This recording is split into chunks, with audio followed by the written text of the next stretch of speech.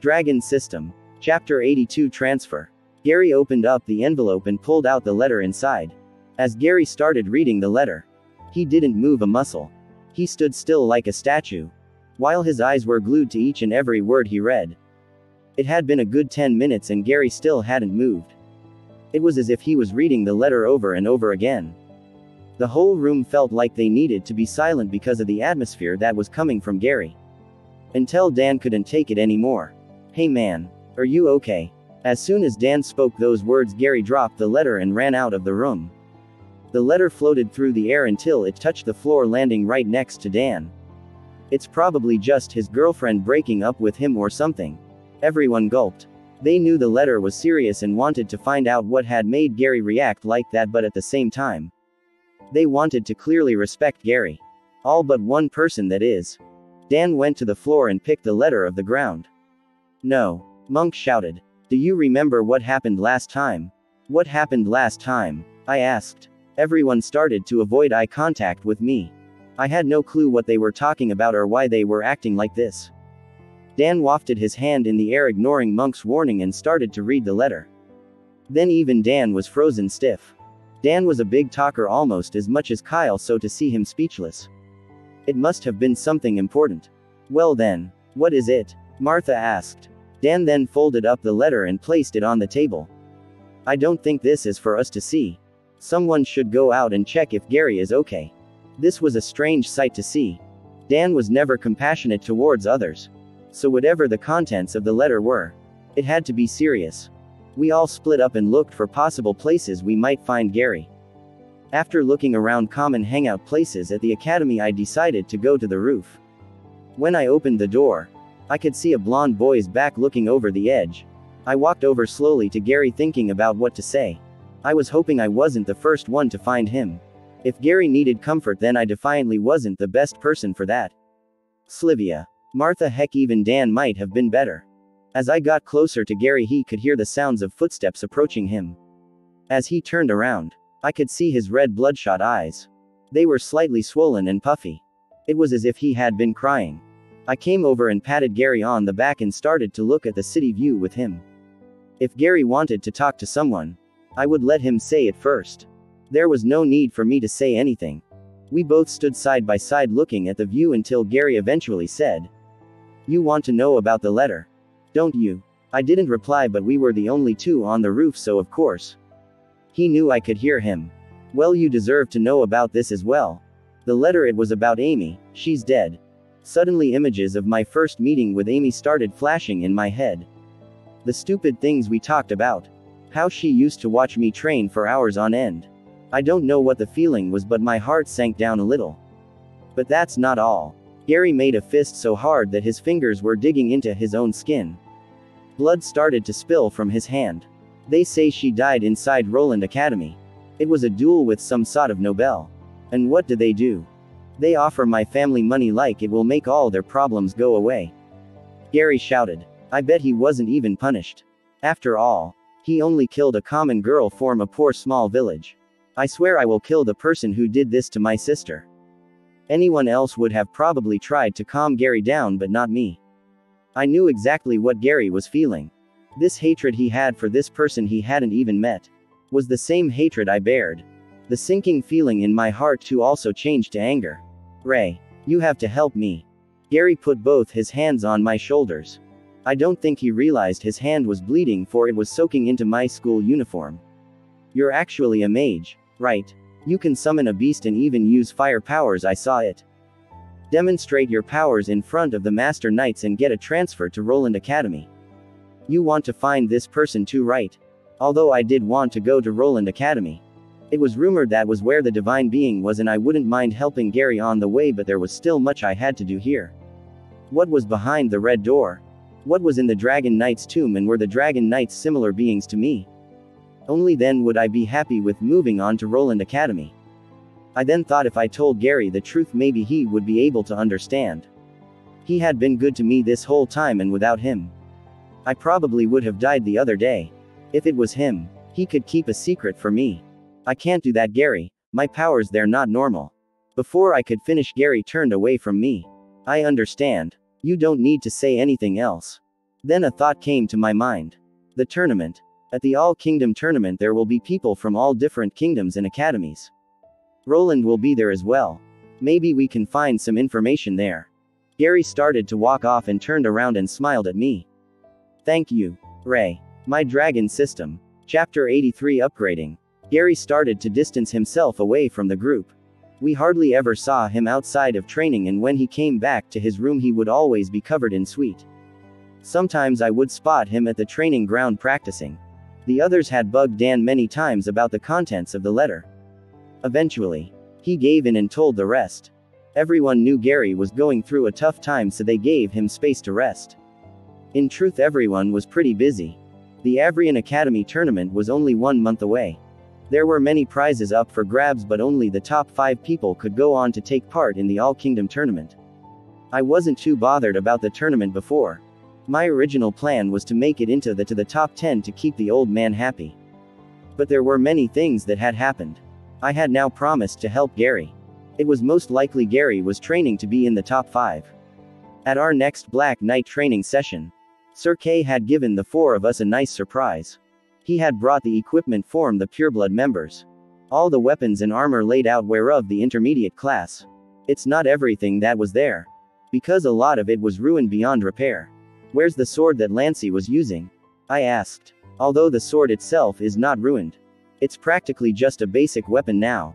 For some reason, the magical properties of the beast crystal inside have gone. Gary and Ray, you get first pick. I went over and picked up a shoulder guard piece. There was nothing else there that really interested me. Sir K had already paid for my items to be repaired, so my gauntlets and chest piece were back in top shape. I originally wanted a better sword, but Gary had already picked the dual blades and they were a set after all. Gary had taken the dual blades, which were purple in color with a slight curve to them both. Monk decided on taking a chest piece and some boots. Kyle was attracted to the chain weight for some reason. I suggest you get your armor dyed. The tournament is coming out and it's a chance for you to show off your powers. You want to stand out. If you no longer wish to be a knight when you finish studying, then it will be a good opportunity for you to get scouted from noble families and act as a guard. Because of the crystal beast armor coming from all sorts of different beasts, there were many times where our equipment would mismatch. A lot of knights and armies chose to dye their equipment to represent their colors. Some students just did it as a fashion statement. Although I didn't care much. I did like the color red. So, I decided to get my equipment dyed red. Our hunting session had been cancelled for the week due to the incidents that happened last time. Many people asked what had happened to Lancey. There was a rumor going around that he died bravely in a mission. Of course, only we knew the truth of the whole matter. Sir K was right. It seemed like no one knew of the faction called Pureblood. In the evening I would travel to the foothills with Noir. When I put her back into the system, the flames seemed to stop affecting her. She healed just as quick as my body, which was a relief. Without the help of her and Gary at that time I would have died. I needed to get stronger, so I didn't have to rely on the help of others. The easiest way to do that right now was to gather more crystals. The problem with the upcoming tournament was I wouldn't be allowed to use my abilities. The second I did, the academy would know of my hidden powers. If I wanted to win this tournament I would have to do it using my pure strength. When hunting around the foothills I came across an area where there were ice golems. This was a gold mine for me, as ice golems were weak to fire. They also carried an elemental attribute of ice. After defeating 7 of them I managed to absorb 6 points in my ice attribute, and gathered 3 crystals via the system and 4 carving out. I would come back and return to the foothills often looking for new beasts. I found that many beasts in the area carried the attribute of ice. It was important for me to find new type of beasts, as the system would stop giving me crystals after defeating the same beast again and again. Every day I would train with the old man to hone my hand-to-hand combat skills. Train with the Black Sash Knights to work on footwork and sword skills, and then hunt in the evening to gather crystals and improve my body and elemental powers. After hunting every day for the last 3 weeks I had become stronger. Stats. Race. Dragon Knight. Mana Pool. 10. Fire Element 16. Ice Element 12. Basic Tier Points 100. Intermediate Tier Points 43. Skills. 31,000. Dragon Eyes Mana Drain Mana Eater. Pet. Noir. Race. Horned Wold. 100 basic tier points. 58 intermediate tier points. I also currently held 10 intermediate beast crystal items. None of these was of use to me as they were weapons or items that I wouldn't need or use. I kept them for now in case in the future I found an advanced tier crystal and needed money to craft it into an item. I wasn't the only one who had gotten stronger during this time. During the last 3 weeks, the team had defeated many intermediate creatures and had gathered strong equipment. Ian had better axes. Martha a better bow and arrows. Monk with his daggers and so on. It was going to be a tough competition. There were even the third-year students I needed to worry about like Harry and Jasmine. It was a shame I hadn't figured out the condition to unlock more skills. There were some useful ones that I would have liked to use. But there was no time left. Finally, after the long wait, it was time for the Avrian Academy tournament. My Dragon System. Chapter 84 Passing Together. I woke up at 6 a.m. this morning. Instead of putting on the standard uniform like every other day, today was different. Usually, when inside the academy, the students were only allowed to wear the school uniform with training equipment. The training equipment weapons were mostly made out of wood. This way we wouldn't seriously injure ourselves when sparring. The only time we were allowed to use our beast gear was on missions or when hunting. I had successfully dyed all my current equipment red with black outline. My fang bore chest piece. My newly acquired shoulder guard and my boots which were only regular. Nothing special. My gauntlets were already red so there was no need to dye them. Today everyone taking part in the tournament was to wear the best gear they owned and this included using real weapons this time. The tournament was taking place at the sports arena in the city. It was around a 20-minute walk from the academy. Although the city was filled with mostly knights, it didn't stop everyone from participating in regular activities. The city had an arena where they would often host sporting events or team games. This was where all the students were to gather today. In the dorms everyone seemed nervous. Some putting on their gear backwards. Some just sat there deep in thought.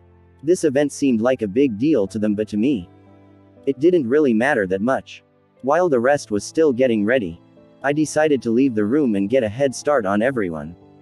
I didn't get to see the city as much because my schedule would be so jam-packed all the time. While walking through the city the atmosphere was different than usual. The whole city felt alive. Less tense. Usually, the knights were always serious and on guard but today it felt more like a festival. Another big difference was the people inside the city. Avrian was filled with mostly just knights with the few merchants here and there. Today there were people from all different cities who had come to visit. Once a year Avrian would open its gates to the surrounding cities for the tournament. Many nobles would look for talented knights to recruit into their own army or even use as guards. Not everyone at Avrian wanted to become a knight and fight on the front lines against the Shadow Plague. But due to the high prestige that Avrian Academy had, many people sent their sons and daughters to train here. Finally, I had reached the arena. Outside was jam-packed with people waiting to enter. The starting event didn't start till 9 so it was impressive to already see this many people waiting outside. Luckily there was a separate entrance for participants. Outside the participants' entrance, many parents had come today to visit their child and wished them good luck before letting them head inside. As I walked past the crowd of people waiting to get inside, I could hear the remarks they made about me. They really allowed a redhead to enter the competition. Even his gear is red. Does he want to curse the whole city? I hear the academy has allowed other redheads to enter the competition as well. Oh how Avrian Academy has fallen. Perhaps I should have sent my son to another academy this year. The comments used to bother me a bit when I was younger but I was used to it by now. It had been a while since I had gotten this type of treatment. Ever since my match with Sebastian, I didn't hear a word from the other students. Well, at least not to my face. I continued on inside and followed the signs to the waiting area for contestants. The signs lead me to an underground stairway and eventually to a huge set of double doors. When I entered my eyes were met with a huge hall. The hall was as big as the dining hall at Avrian Academy. The only difference was there were no chairs and tables. The hall was currently half-filled with contestants. In total, they would be around 350 contestants competing in this tournament. Some contestants were practicing inside the hall or checking their equipment.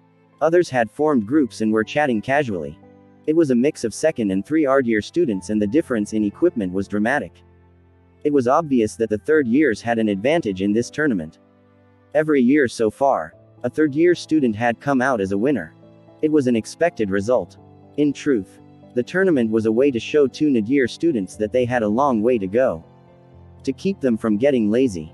My roommates still hadn't arrived, and even though I spotted Harry and Jasmine around, I didn't bother to go over and say hi. I wouldn't exactly say we were friends. I decided to go to an empty space in a room and practice meditating. After an hour had passed, the room was beginning to fill up. The double doors opened and recognizable faces walked through. "Hey, there's Ray," Kyle pointed. The entire group had come over to discuss the tournament.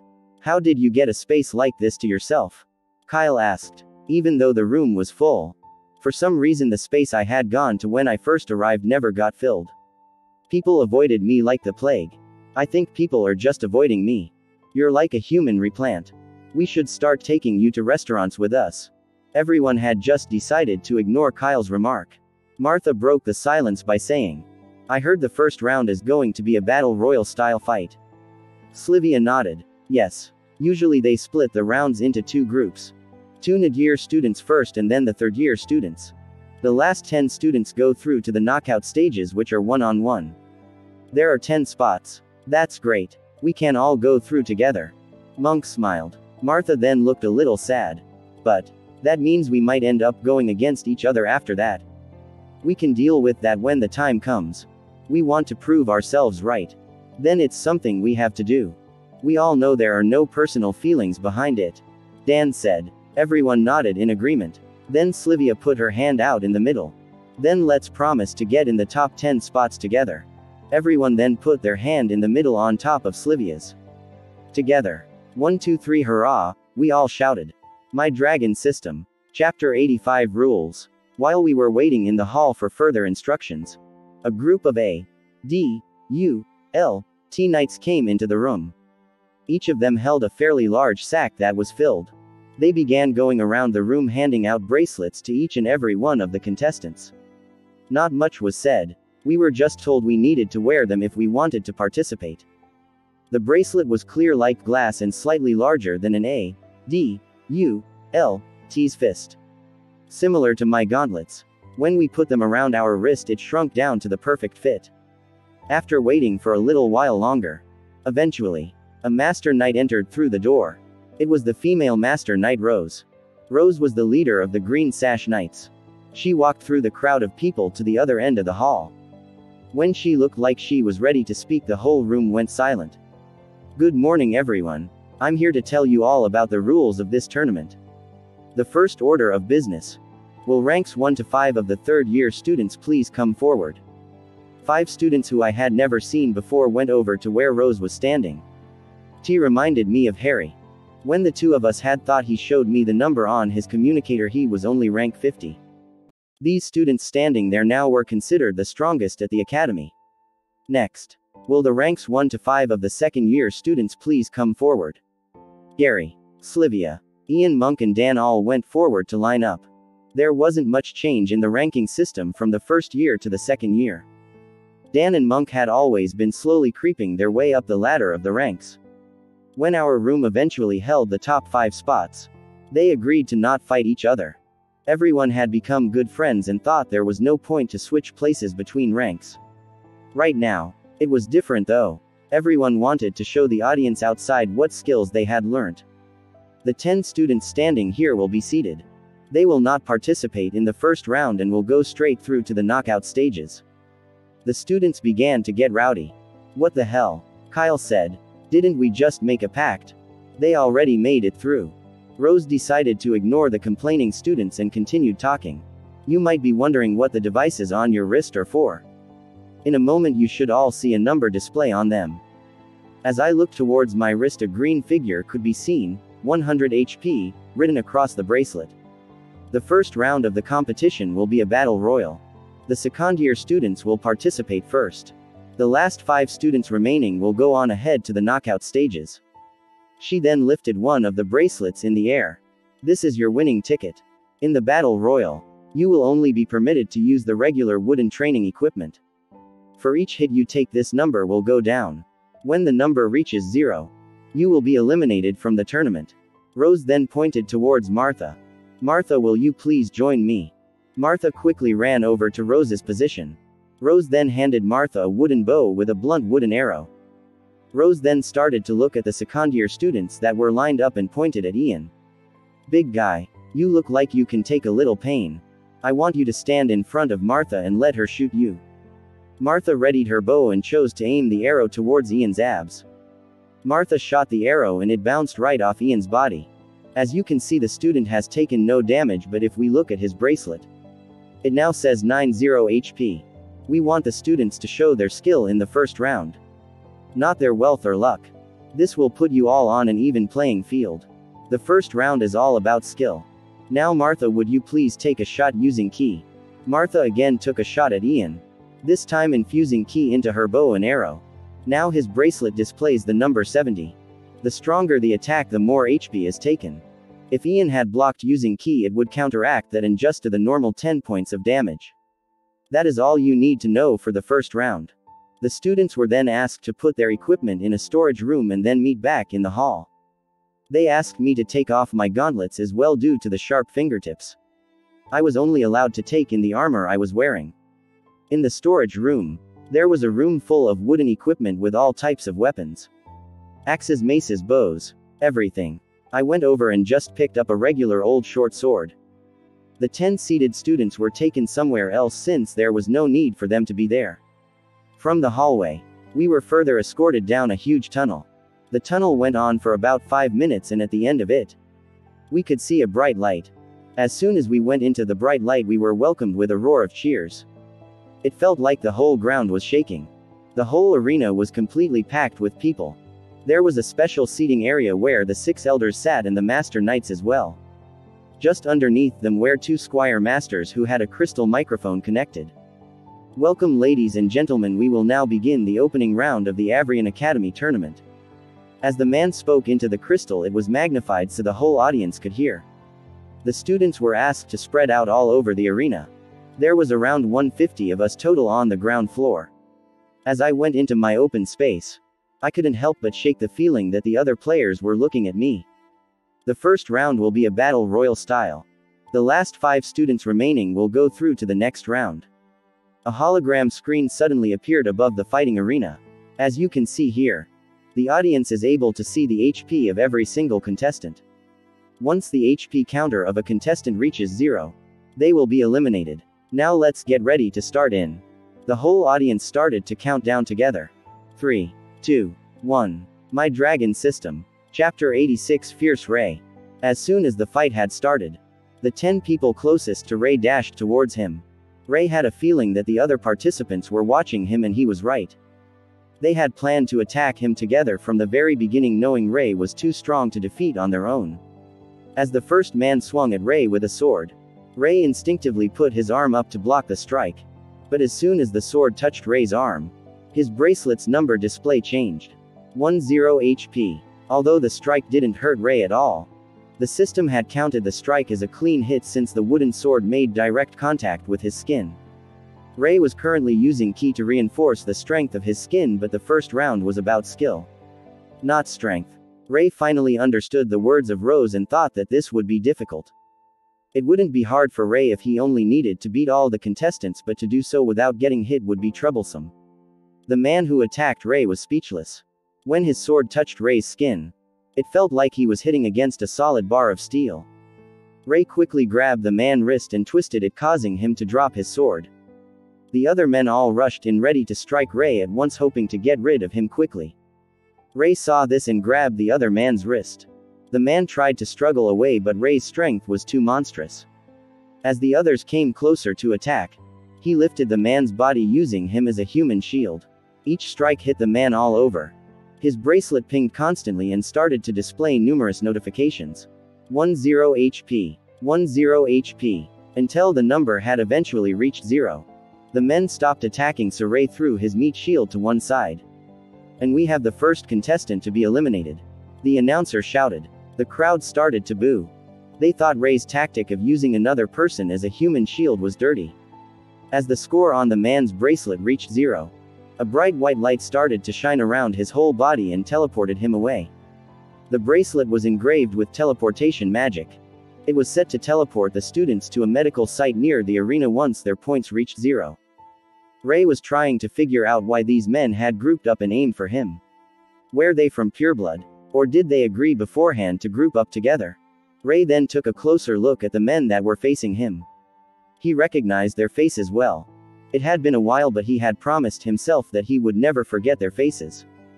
One of the men who stood at the center and in front of the rest was one of the first ones to throw an object at Ray. The men currently attacking Ray were one of the groups that had put a lot of money on the fight between Gary and Monk. When Ray had stopped the fight, the group had promised they would get their revenge one day, but after seeing the fight between Ray and Sebastian, they knew they were not strong enough on their own. They had been waiting for this opportunity to strike Ray together. They couldn't do this in the academy as they only allowed one-on-one battles. So this was their chance. What they didn't count on was how much stronger Ray had gotten in that time. Ray had been planning to hold back in the tournament, not wanting to draw any attention to himself. But their actions had brought back painful memories. After the attack by pureblood, Ray wasn't going to let anyone off easy. Another man charged forward. Ray struck at his legs before he could even attack. The man stood still for a while and then completely collapsed, screaming in pain. His legs had been broken so badly that the bone was sticking out. Ray charged at the other 8 men, taking them down in one blow. It was so fast they didn't even have time to strike back. Ray made sure to strike them with just enough strength to do damage but not to kill them. A few broken bones the academy would be able to heal, but a death they wouldn't easily forgive. 9 men currently laid on the floor, rolling around, scream in pain. The audience was greatly confused. Why hadn't they been teleported away like the man earlier? As they looked on the display they could see why. The men currently on the floor only had 20 HP taken away from them. The battle system and counted each strike as a key strike from Ray, causing only 20 points of damage. What the academy didn't expect was someone who was able to completely overpower the other students to the point where they could defeat them with one blow. The crowd started to become rowdy. That child is a devil. How could he hurt people like that? He should have never been allowed in the competition in the first place. He's fighting dirty. What kind of parents raised him? As the man in the crowd said these words, Ray turned around and stared directly at him. His eyes were fierce. The man started to sweat. Fear started to grow in his heart. There was a good distance of around 100 meters between Ray and him. How could Ray have possibly heard him and knew exactly where he was, the man thought. Although it seemed impossible, there was no doubt in the man's mind that Ray was staring directly at him. He's a monster. The man stood up and pointed. The 6 elders were currently sitting up in a separate seating compartment to the rest of the audience, discussing the events that were happening. Should we do something about the boy? One of the elders proposed. The people call him dirty. Yet they see nothing wrong with 10 people ganging up on one. The old man countered. What if he is to kill a student? An elder asked. You have my word that my student will not go that far. The old man promised. The old man had felt close to Ray. So much so that he treated Ray like his own son. He thought he knew Ray well, and even though he said those words, he didn't believe in them himself. The anger he was currently sensing from Ray frightened him. Author note. As you can tell, this chapter was written in the third person rather than the first person. In the tournament, there are a lot of viewpoints and rules that need to be explained, which would be extremely difficult in the first person. In the past, I have switched between first and third person, but this tournament arc is simply too long. I wanted to get audience feedback. If you don't mind the third person writing, I can stick with this for now and revert back at a later time. Or stick to the third person for the rest of the novel. Please let me know what you think. My Dragon System. Chapter 87 Number 1. Gary, Slivia, Monk, Ian and Dan were currently standing together on the top level of the arena. It was the highest viewing point, but there were no seats and only contestants were allowed to be there. Their group and many other third-year students were currently watching the match below. The group had just witnessed Ray's brutal beating of the 10 students. Slivia could see the anger in Ray's eyes and was starting to get worried. I don't understand. Could none of those students use ki? Dan asked. They were using ki, Slivia replied. It's just that Ray's ki was simply far too overpowering that they weren't able to do anything. Slivia was currently using ki to activate the cells in her eyes. This gave her a second type of vision where she could see the key flow of other students. It was similar to Ray's dragon eyes but a much weaker version of it. All she could tell was Ray's ki was incredibly strong and currently running wild. He must have been hiding his strength from us. I hope the students aren't too badly hurt. Ian said. They deserve it. Everyone single one of them. Gary replied. Everyone was surprised to see Gary say something. He hadn't spoken to them or anyone much since the death of his sister. Did they really think they could do something against him just because it was 10 against 1? Gary laughed. You guys might not remember, but I remember that Big Nose well. They were the ones who started the riot when Monk and I fought, and it looks like Ray remembers them well. I just hope he doesn't go too far. Monk said, remembering what happened to Sebastian. Gary didn't say much more. But in truth, he didn't care if all of them died. It was probably people like this that went up against his sister. They tried to use the school's rules as a way to justify their actions. A group of third years standing by the edge were also watching the arena. Is that the guy you were talking about, Harry? Jack asked. Yes. When he was only a third-year student and he had no idea of ki. His strike almost hit me. I knew he would grow into a monster, but I didn't expect this. Jack started to smile. His heartbeat started to pound harder and faster.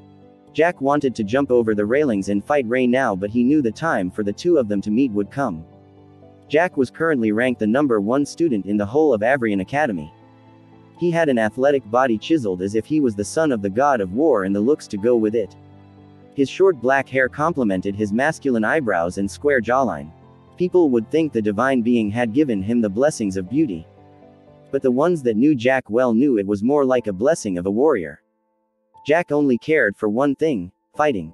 He loved to fight and wanted to just fight strong opponents. He knew the line of good and bad though.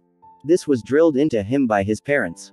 To satisfy his hunger for fighting, he decided to join Avrian on the front line against the Shadow Plague. The strongest foe known to man. Cherry, is there anyone that interests you? Harry asked. Cherry was standing right by Jack. She was a muscular girl who looked like she had been raised by wild animals. She had purple wavy hair and the body of an Amazon warrior. Why ask if you already know the answer? Harry just smiled back at Cherry. The 5 people passing this exam have already been decided. Harry and the others already knew what Cherry was talking about. Watching the fight, it was easy to see that there were currently 5 students who were outperforming the rest in the arena. The first one was Ray. Many students were now staying clear of him after his performance. The next 2 were Sloth and Badger. They were using a pair of weapons called the Qatar. They were similar to daggers, only there were no hilts. You held a long bar that then extended into a triangle blade. The 2 twins were quick with their hands and worked well together. They would often use a display or acrobats to avoid oncoming opponents and attack others. The next one that had caught the third-year student's eyes was Kyle. Kyle was currently using a variation of the chain and weight as his weapon. He was skillfully using it to keep a good distance away from his opponents. The long range of the weapon made it difficult for anyone to get close. Lastly was Martha. She had the great sense of timing of when to strike and when to not. Using the bodies of others to avoid getting hit. Every time she would take a shot at someone, she would move so others didn't know of her position. As long as these 5 didn't decide to go against each other, everyone was sure that they would go through to the next round. While Gary was busy looking at the fight from above, he heard a female voice call out his name. Gary, over here. Jasmine waved. Then she signaled for Gary to come over and join her. Who's the pretty girl? Dan asked. I've never seen her before. Slivia replied. Monk, what about you? Who, me? No. Never. I don't even know who you're talking about. Monk was terrible at keeping secrets, and judging by his reactions everyone knew Monk was hiding something. As Gary came over, Jasmine and he moved to a quiet place where no one was around. She then whispered in his ear. Do you remember that underground cave we went to? Behind the red door. Gary was suddenly interested in what she had to say. Well, I started having dreams about it. I was getting obsessed, then I found out something. I found another way in. Another entrance apart from the red door. Gary was suddenly very interested. My Dragon System. Chapter 88 Betrayal. Ray currently stood in the center of the arena looking at the 9 men on the floor rolling about. For some reason, even though they were suffering, Ray's anger wasn't settling down. It was as if another part of his body had taken over. Every time he would hit one of them, images of Amy, images of Gary being hurt by pureblood, and images of Monk when he was hurt by Sebastian would flash through his head. These types of people didn't deserve to live. Ray started walking over to the person closest to him. Everyone was watching in anticipation, wondering what he was going to do. The boy's going to kill them. I'm telling you, we need to get him out of there, one of the elders demanded. The old man remained silent and decided to just watch intently. Slivia and the rest were also holding their breath, wondering what Ray would do next. Ray bent down to the person closest him and said, "You will never be able to use ki ever again." Ray then placed his hand on top of the man's chest, activating skill Mana Drain. Mana Pool 1. Mana Pool 1. Mana has successfully been completely drained. Only 2. Ray said. Slivia and the old man couldn't believe their eyes. The two of them were truly worried about what Ray would do. They activated the ki in their eyes and what they saw blew their mind. It looked like the ki was escaping from one body and going into Ray's. Once Ray had completely absorbed the man's ki, he gently hit the contestant until his bracelet displayed the number 0. The white light surrounded the man and teleported him away. The elders and the whole crowd watching were relived. They were holding the breath until the very last moment. Looks like you were right about the boy. He isn't harming the students any further, an elder said. The old man laughed nervously. The other elders weren't fighters like the old man, so they had no clue what just happened, but the old man was afraid that others might have seen the same thing he did. Especially members of pureblood. Ray continued going to each contestant that was lying on the floor and performed the skill Mana Drain on them. Mana Pool 1. Mana Pool 1. After absorbing 8 contestants, Ray had currently gained an additional 11 mana points, bringing his total mana pool to 21. Ray started walking over to the last person on the floor. Most of the contestants had been eliminated at this point. Only a few had seen what Ray had done and decided to not go against him. A girl named Sarah spotted Ray in the middle of the arena draining the last man on the floor. Seeing Ray kneeling next to the man, she thought that Ray was an easy target. She readied her bow and aimed directly at Ray's back. The arrow flew through the air and bounced off Ray as if it was hitting a solid wall. 80 HP. Ray's bracelet now displayed. Ray ignored the shot and continued to absorb the last contestant's ki. Then when it finally finished, his points were now at 22. Ray quickly tapped the man with ki 4 times, sending him off to teleport away. Ray stood up and turned around. He could see Sarah standing there with her bow. For some reason, when looking into Ray's eyes, Sarah could feel a shiver run down her spine. She rapidly shot more arrows in Ray's direction. Ray slowly walked towards her, avoiding each arrow strike by a narrow margin until he finally just a few feet away. Sarah was shaking. She went to her quiver to get another arrow. When she looked down, she realized her quiver was empty. She no longer had any arrows. When she looked up to look at Ray again, he was already directly in front of her. Ray grabbed Sarah by the head and started the mana drain process. No one knew what Ray was doing, but Sarah could feel her energy seeping away from her. She was too frightened to move in case Ray would do something even worse. An audience member stood up from the crowd and shouted, "Get your hands off my daughter, you monster!" Ray looked over in the direction the voice was coming from. It was the same man who had said, "What kind of parents raised him?" Images of Ray's father popped up in his head. How the kingdom had abandoned him when he had fought on the front lines for all those years. How when he was infected by the shadow plague, the kingdom didn't send anyone to help his poor mother. Ray pulled his fist back, ready to punch Sarah in the stomach.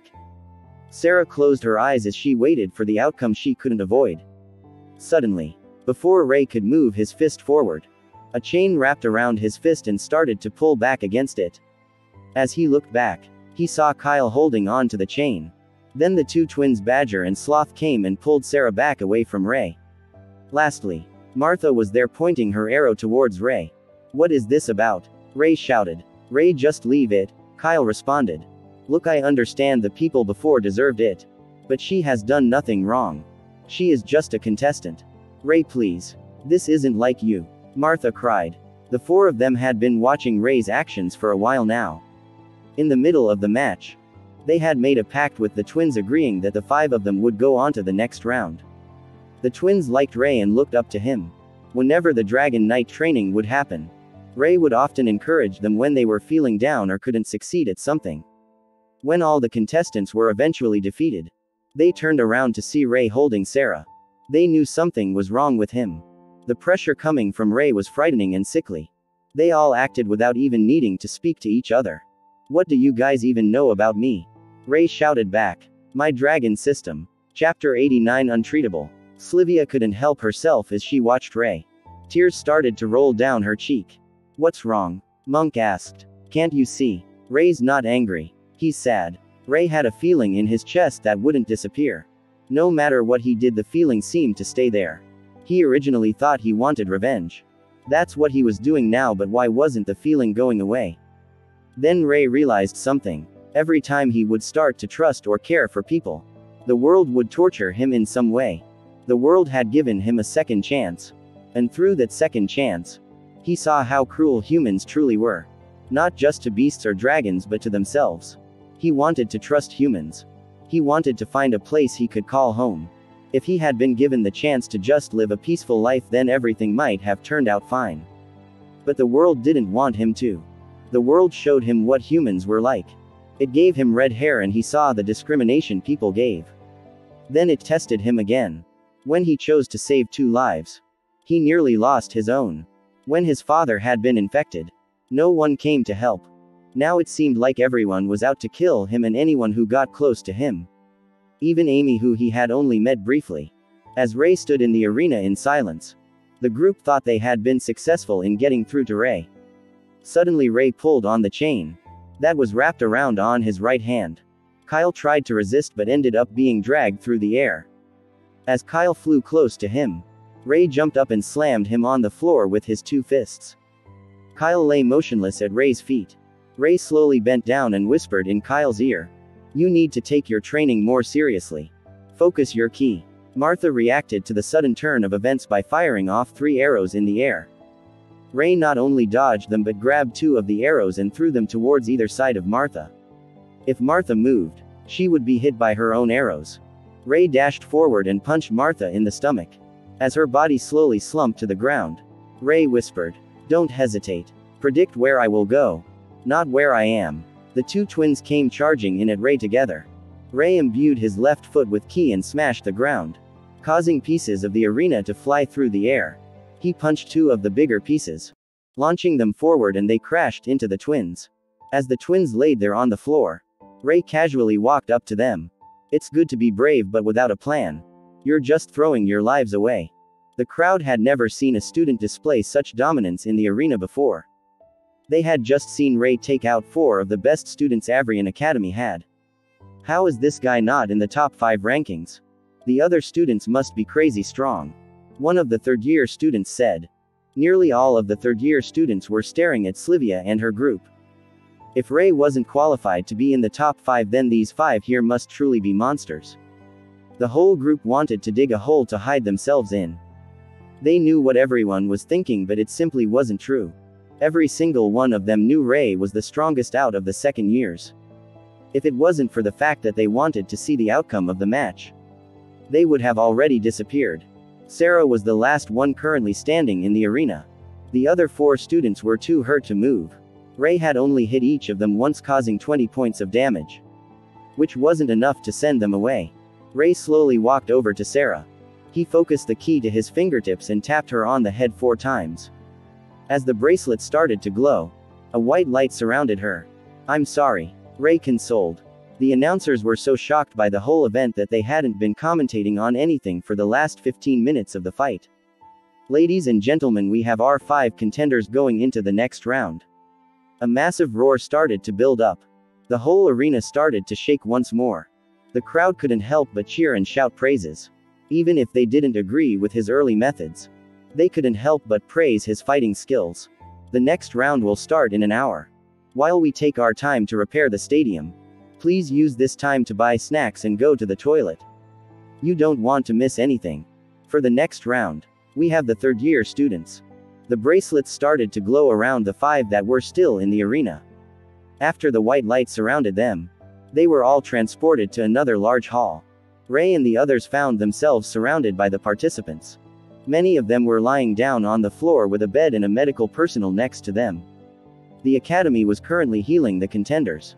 Even though Ray was practically undamaged from the fight, the medical personnel still wanted to take a look at him. Currently, in the elders' seating area, they were talking about Ray. It looks like he might be the boy in the prophecy after all. Yes. And did you see his angry outburst? He will bring doom to us all. With the right guidance he will save us. Do you want to kick the boy out? That is perhaps the very reason he will try to take us all out in the first place. The elders carried on to quibble and argue with each other. Then Wilfred had appeared and walked over to the old man. He whispered to the old man, "I did as you asked and had a look at the students. It seems you were right. They can no longer gather their ki. The doctors say it might be temporary, but I fear for the worst." The old man and Wilfred were worried. They needed to do everything in power to avoid anyone catching word of this. My Dragon System. Chapter 90, Fixing the Family. After watching Ray fight, Gary felt tense all over his body. He was itching to get out and move. All he wanted to do right now was swing his sword at something. He was kind of jealous that the other participants got to fight while he had to stay up here and watch. Gary knew more than anyone how strong Ray truly was, but seeing it now in front of him, Gary felt like he was just falling further and further behind. But what scared Gary more than anything was there were even stronger people and beasts than him out there. If he wanted to punish the people who had killed his sister, then he needed to become strong enough to take on anyone that got in his way. Nobles hired many talented knights as guards, and some even had their own army. Gary wasn't just planning on taking out the person who killed his sister, but every single one related to them as well. He wanted them to feel the same pain as he did. As the match finished, Gary started to walk off away from the group. He needed to get some swings in to calm himself down. He walked off without saying a word. Slivia tried to go after him, but Martha grabbed her by the arm to stop her. It's best if we just let him deal with it himself. Gary's strong. Remember last time he eventually got out of that, right? When he truly needs our help, that's when we'll come to get him. Slivia understood Martha's words, but she couldn't help but get the feeling that this small little family she had built was starting to fall apart, and as she was the leader, she was the one who needed to fix it. Gary arrived at the training hall. It was a place for participants to practice before their upcoming fight. All of the second-year students had just finished fighting, so currently only the third-year students were inside waiting to be called for the next event. Gary wanted to blow off some steam, and the training dolls in the training room were perfect for that exact thing. Gary activated one of the training dolls at the highest levels and started hacking away at it. The onlookers were impressed. Gary managed to avoid every strike while dealing a strike back in a fatal position. Gary was unaware, but currently, many of the third-year students were watching him practice. He's the #1 ranked student out of the second years. What do you think of him, Harry? A third-year student asked. The other one is more my type, Harry replied. The boy looks good. His style reminds me of yours. He might actually be even better, Cherry said with a slight smile. Harry knew that Cherry was trying to rile him up, but it still worked. Harry slowly started to walk closer to where Gary was training with the doll. After 5 minutes of impressive sword work and pinpoint accuracy, Gary decided to take a break. As soon as he did, Harry walked over to the same training doll. He drew his sword and activated the training doll to the same level as Gary. The doll started, and so did Harry. Harry started slashing and avoiding the doll's strike continually. After a while, people realized what Harry was doing. He was currently displaying the exact same moves that Gary had performed. Every single dodge and strike back were exactly the same. On the last strike, Harry infused his sword ki and whacked the doll's head towards Gary. The doll's head went flying through the air, and Gary moved his head at the last second. It was easier than I thought, Harry said, looking towards Gary. The third-year students didn't know what to say.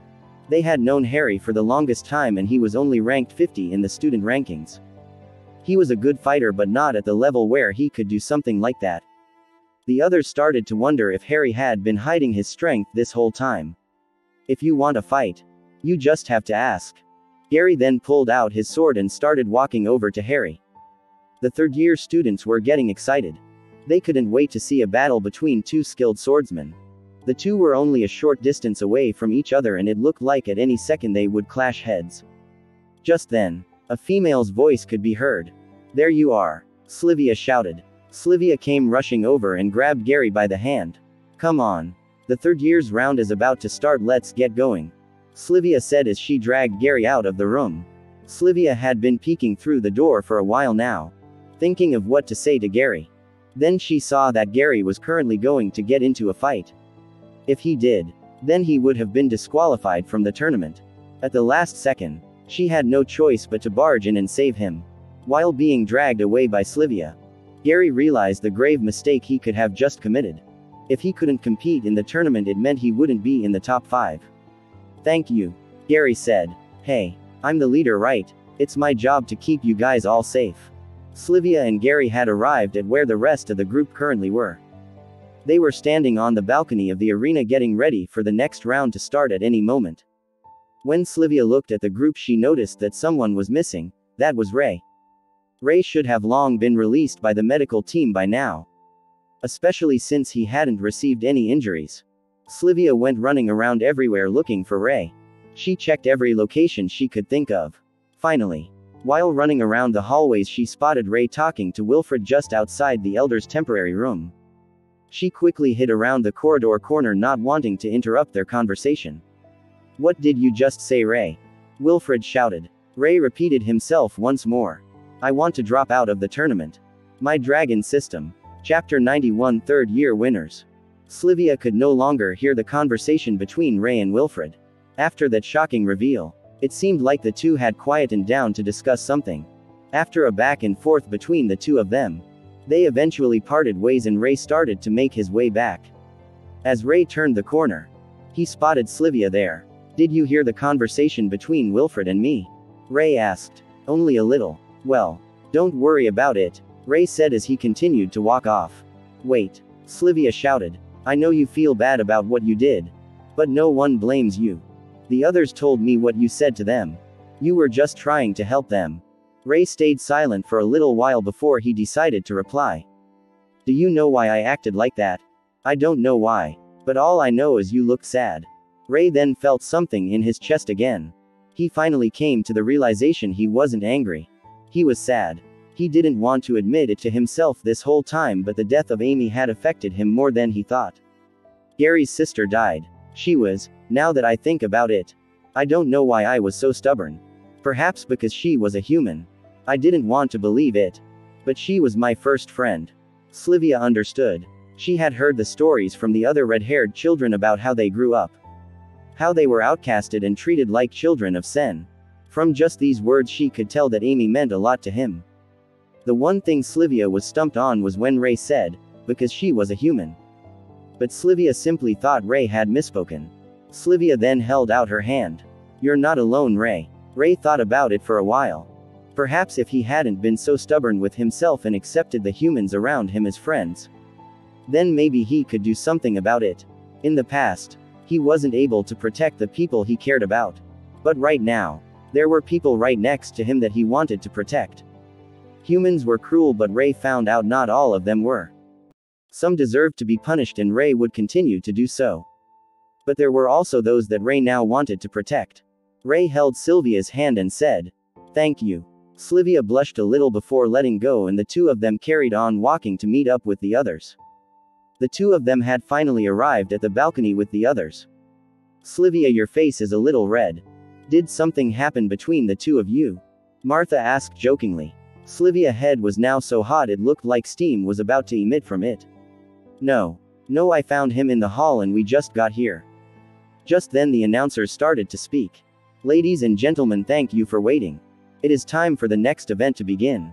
It will now be starting in 3, 2, 1, go. The match began and everyone's eyes were now focused on down below. Hey Gary, I don't see your girlfriend anywhere, Dan said. Gary was slightly confused by Dan's comment. He's talking about Jasmine, Monk replied. Just then everyone turned and smiled at Monk. Oh, so it looks like you do know something about her, Dan said. Gary started to look around the arena for Jasmine, but he too couldn't see her. Relax. She's just a third-year Black Sash Knight. She helped us out at training a few times, that's all, Gary said while he was still trying to find her. Martha pouted. So boring. You guys need to start thinking about romance once in a while instead of swords all the time. Ray started to focus and try to find Jasmine himself. It was hard for him to see, but eventually, he found a space in the arena where it was slightly distorted. Jasmine had gotten better at using her black sash skills, but so did Ray. As the match continued, many contestants were quickly eliminated. Just like with the second years, there seemed to be a big difference in power between those in the top 10 compared to the rest of the academy. Is there anyone that catches your eye, Gary? Slivia asked as she could see Gary was clearly focused on someone. The blonde boy at the back. Gary was currently focused on Harry. Surprisingly, Harry was currently the only student on the field who still had all of his HP. He hadn't been hit once. Even Jasmine, who had been hiding, had been hit by a stray arrow and lost some HP. Harry's style of fighting was beautiful. His swordsmanship was almost like a dance. He would be able to lead his opponents into the right place to attack, and once he had them where he wanted, he would make quick work of them, hitting all the vital parts. Yes, he's very impressive. His style reminds me of yours a little bit, but different at the same time. While you attack more instinctively, it seems like his style if more planned. Slivia replied. Gary didn't know about Harry, but he knew about himself. He couldn't quite explain it, but when he fought against people, sometimes these white lines would just show up telling him where to strike. The white lines occasionally appeared on a body or creature, and as long as he followed that path, he would do critical damage. It wouldn't happen all the time, but only in situations where he was desperate. The last time Gary experienced this was when he was fighting the pureblood member. Gary had been training every day since to try to get the same feeling to come again. He was hoping if he found a way to activate it at will, then he would be unstoppable. We have our 5 winners. Currently, standing in the ring were the 5 contestants that would go through to the elimination rounds. Harry had shown the most skill with his sword work. The next was a contender named Gio. He was a giant for his age, and his main weapon was a 2-handed axe. There were also 2 female warriors who worked together named Violet and Aqua. The 2 of them were sisters who used a metal fan to fight. Everyone in the arena was slightly confused. They could only see 4 in the ring: Harry, Gio, Violet and Aqua. But then suddenly dark shadows started to form in the center of the arena. Once the shadows had disappeared, out came Jasmine. These were the 5 students going into the next round. My Dragon System. Chapter 92: Who versus Who. The first round of the tournament had finished, and the third-year students were taken to the medical bay. Once everyone was healed up, they asked the 10 winning students from each year to meet back out on the arena. Currently standing in the arena form, the second-year students were Gary, Slivia, Dan, Martha, Monk, Kyle, Ian, Ray, Badger and Sloth. They looked at each other and smiled. Each of them had managed to keep their promise with each other and made it through to the next round. Standing on the other side were the third-year students. Jack, Cherry, Harry, Jasmine were the ones that the others recognized. The others were Gio, Nay, Violet and Aqua. The last person hadn't arrived on the field yet, but was the second-ranked student named Killer. Wilfred was stood in the center with a holographic display behind him. Unfortunately, Killer can't make it due to personal matters, but we are here today to congratulate these 20 fine students. The best of the best at Avrian Academy. The crowd cheered even louder than they had done before. Each and every one of the students had displayed an amazing level of skill. The audience thought that these were the best and strongest students they had seen at Avrian before, and they hadn't even witnessed the top 5 of each year fight yet. Many of the people in the audience were nobles, and they were sure to send their sons and daughters to Avrian Academy as soon as they could. Wilfred cleared his throat before he continued speaking. For the next round, we have a surprise for you all. The second-year students have exceeded our expectations and have been the best we have seen since the start of Avrian Academy. We have decided to change things from the usual routine of past tournaments. Behold. Wilfred pointed to a large holographic display behind him. Then a bracket sheet had appeared with each and every one of the students' names and who their opponent was that they were facing. The holographic screen displayed this: Martha versus Cherry, Gary versus Harry, Monk versus Jasmine, Ian versus Gio, Kyle vs Nay, Dan versus Arthur, Ray versus Killer, Badger versus Violet, Sloth versus Aqua, Slivia vs Jack. The second-year students' eyes looked like they were about to pop out of their skull. We have decided to have the second-year students face off against the third-year students. The winners of each fight will earn a place in the Avrian Academy team to the All-Kingdom tournament. Ray had known about this beforehand. While Wilfred and Ray were talking, Wilfred had informed of his plans to Ray. Wilfred managed to convince Ray to stay in the tournament. Wilfred couldn't explain why but simply said it had something to do with pureblood. This got Ray interested in. In the end, he decided to take part. Gary was pleased he would get the chance to face Harry. Ever since their encounter in the training room, Gary wanted to fight Harry more than anyone else. And as if someone could hear his wishes, he was granted this fight. If he had known that Harry had once beaten Ray, Gary would have been even more excited. Slivia, on the other hand, was the most concerned. She currently had to face the strongest person at the academy, Jack. Slivia had never been confident in her one-on-one skills. She knew she had a tough battle ahead of her. Slivia felt like she currently had the whole world on her shoulders. She looked into the crowd and she could see her 5 older siblings looking at her back. She needed to prove to her family that she wasn't worthless just because she didn't have magic. Monk was going up against Jasmine. Monk knew Jasmine's skills well. She was exceptionally good at using the black sash skills. Before he knew about Jasmine, Monk took pride in being the best at learning the black sash skills. If Monk wanted to get better, he knew he needed to beat her. Ray wasn't too concerned. He knew whoever he would be facing, he would most likely defeat with ease. He had more ki than ever now. After absorbing the 10 students, he had an additional 21 mana points in his mana pool. When he had 10, he was able to defeat an intermediate beast in one shot. The first match will begin tomorrow at midday. Please enjoy your time in the city and everyone get a good rest.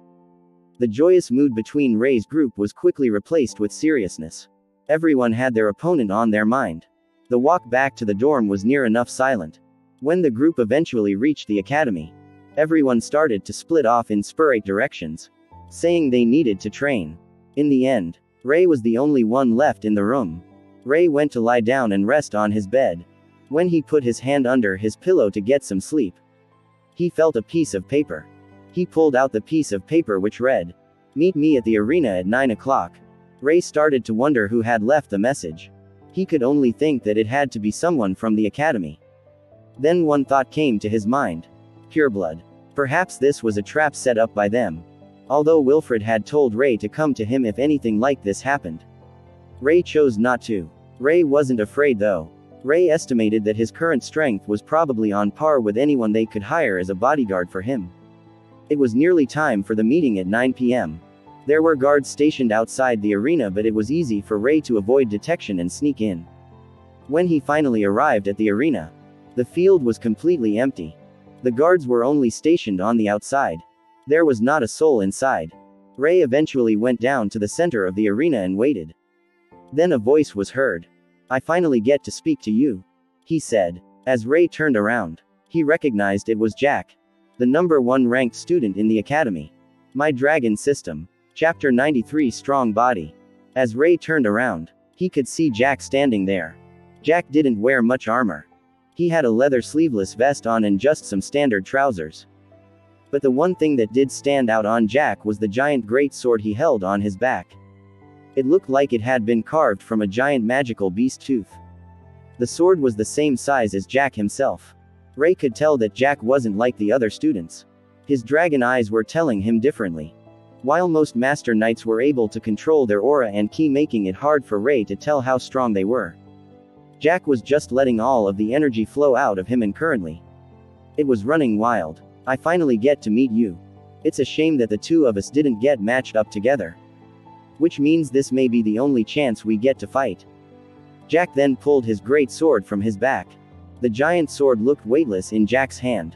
So, is that why you sent that note? So, the two of us would battle. You're not a member of Pureblood, are you? Although Ray asked these questions, he didn't expect Jack to admit it. Ray wanted to see if Jack's reaction would change at the mention of Pureblood. Note. What note? I simply spotted you and decided to follow. What a perfect place you chose to have our showdown. Ray was then slightly confused. If Jack didn't send that note, then that meant someone else did. Enough talking, let's go. Jack suddenly charged in towards Ray. As Jack's giant great sword came down, Ray infused his ki into his gauntlets. The two of them clashed, sending waves of power through the arena. I knew you were strong, Jack exclaimed, the excitement in his eyes growing with each passing moment. Jack had expected the great sword to slice right through the gauntlets or even for Ray to have dodged. Instead, he decided to take it head-on. Ray felt the strength behind Jack's attack and thought it felt like that of the Minotaur. The two were currently in a stalemate of power with neither one budging. But then, something caught Ray's eye. Behind Jack, a dark figure appeared. It was fully dressed in black beast armor, but one thing stood out, the red mask. Would you like to use your mana? Yes, Ray shouted, now with the extra mana supplementing his ki. He threw the giant blade with Jack up to one side and went straight for the man in the red mask. Ray threw a fist out at the man with all his extra ki. The red masked man brought out a spear using the pole to block the attack. The pole bent backwards, but just when it looked like it was about to give, it bounced back, reflecting the force back onto Ray. Ray was sent flying backwards around 10 feet. Ray then dug his hand using his fingertips into the ground to try to stop the momentum. Still, he carried on, being dragged back a few feet until he eventually stopped. What in the? Ray was taken aback. He thought in his current state, there wouldn't be many people who could take the full force of his punch like that. Then the red masked man dashed towards Ray with the spear to finish him off. But before the red masked man could even move a few feet, a giant great sword came smashing down into the ground, stopping the red masked man. What are you doing getting in the way of my fight? Jack demanded. He then pointed his great sword at the red masked man's head. You look strong. Fight me. The red masked man tried moving around Jack, trying to get to Ray. He would strike with his spear, making Jack block, then try to maneuver around him. But Jack was strong. He wasn't going to let the red masked man go that easy. Every time the masked man would move, Jack would swing his great sword, blocking the red man's path. The red masked man then made a signal with his hand. Suddenly, 5 men in the red masks descended into the arena around Ray. While the leader was preoccupied with Jack, the other 5 men charged at Ray. Jack and the leader resumed their fight.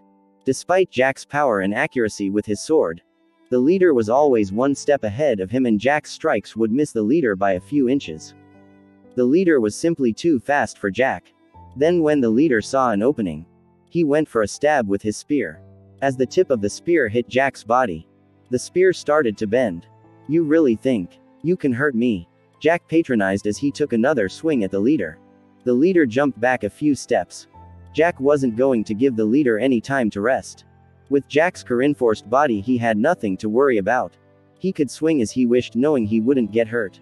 Jack had an abnormal amount of ki from a young age. The problem was he was never able to control it. Unlike others, Jack wasn't able to control his ki to specific parts of his body or into the weapons he used.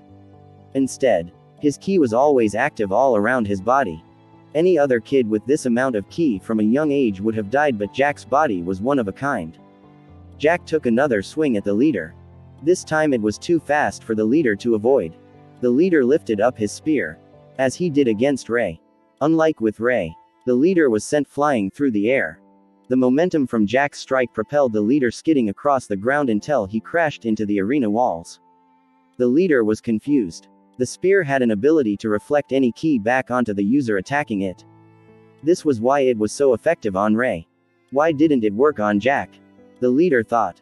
This was because Jack never used any ki in his strikes in the first place. He didn't know how to. As the leader stood up, his face mask started to crumble and pieces started to fall on the ground. Jack could see the man's face he had been fighting. Killer! Jack exclaimed. My dragon system. Chapter 94 Purple Liquid. Killer stood up from the ground. With his mask broken, there was no longer any need to continue wearing it. He ripped off the remainder of the mask and threw it to the ground. Jack started to laugh out loud. Looks like you hid your real strength this whole time, Jack said. Killer was currently ranked 2nd in the academy while Jack was number 1.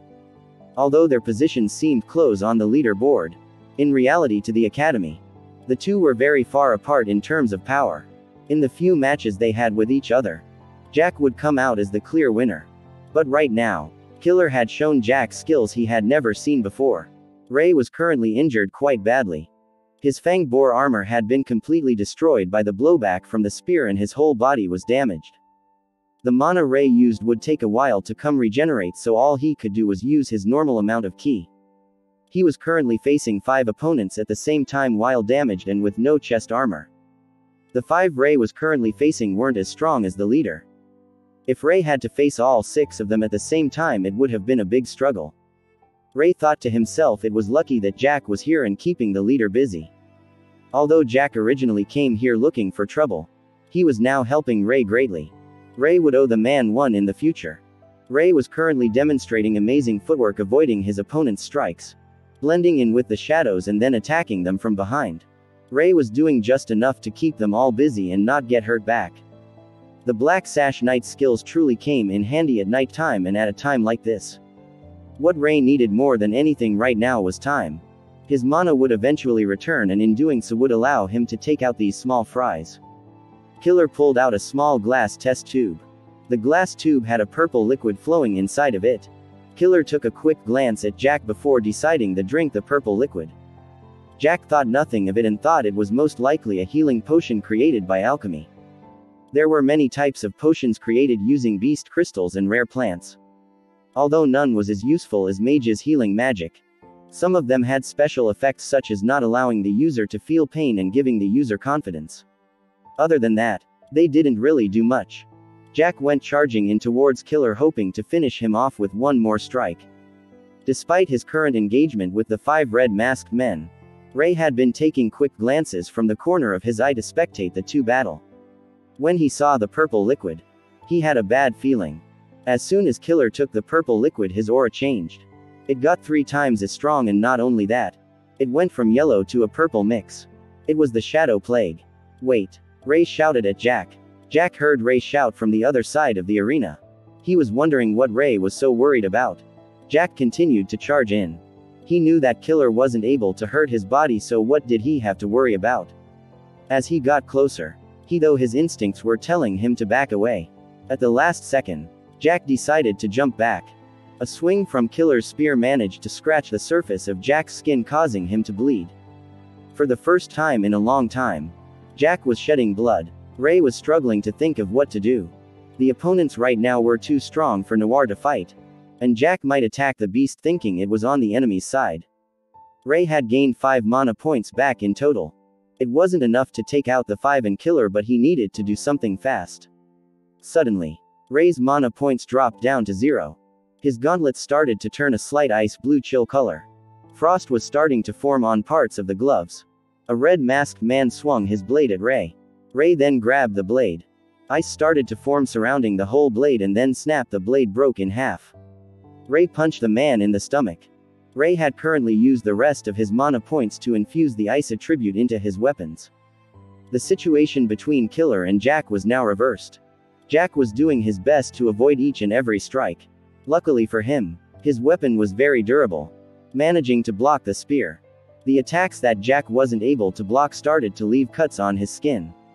Slowly Jack was starting to get worn down. "Not so strong now, are you, Jack?" Killer berated. Jack was enraged by the comment. He wasn't used to being on the defensive in a fight, and it wasn't really working for him. He then chose to attack back. With each strike Jack threw, it was returned with a stab by the spear. After 5 minutes of this, Jack had punctures all over his body. Blood was oozing out from him from all over. "I'm amazed you can still stand. But this is the end." Killer gathered his ki for one last strike, aiming straight for Jack's head. The attack was too fast for Jack to move. When the blade was about to pierce his head, a hand reached out and grabbed the spear. "How did you?" Killer was shocked to see Ray come over here. Killer looked at his men to the side and could see they all had been beaten. While Jack was busy fighting, Ray managed to defeat the 5 men using the ice attribute. He knew he wouldn't have enough strength after, but that didn't matter. Ray had the skill mana drain. He then went over to each of the 5 men on the ground and started to absorb their mana.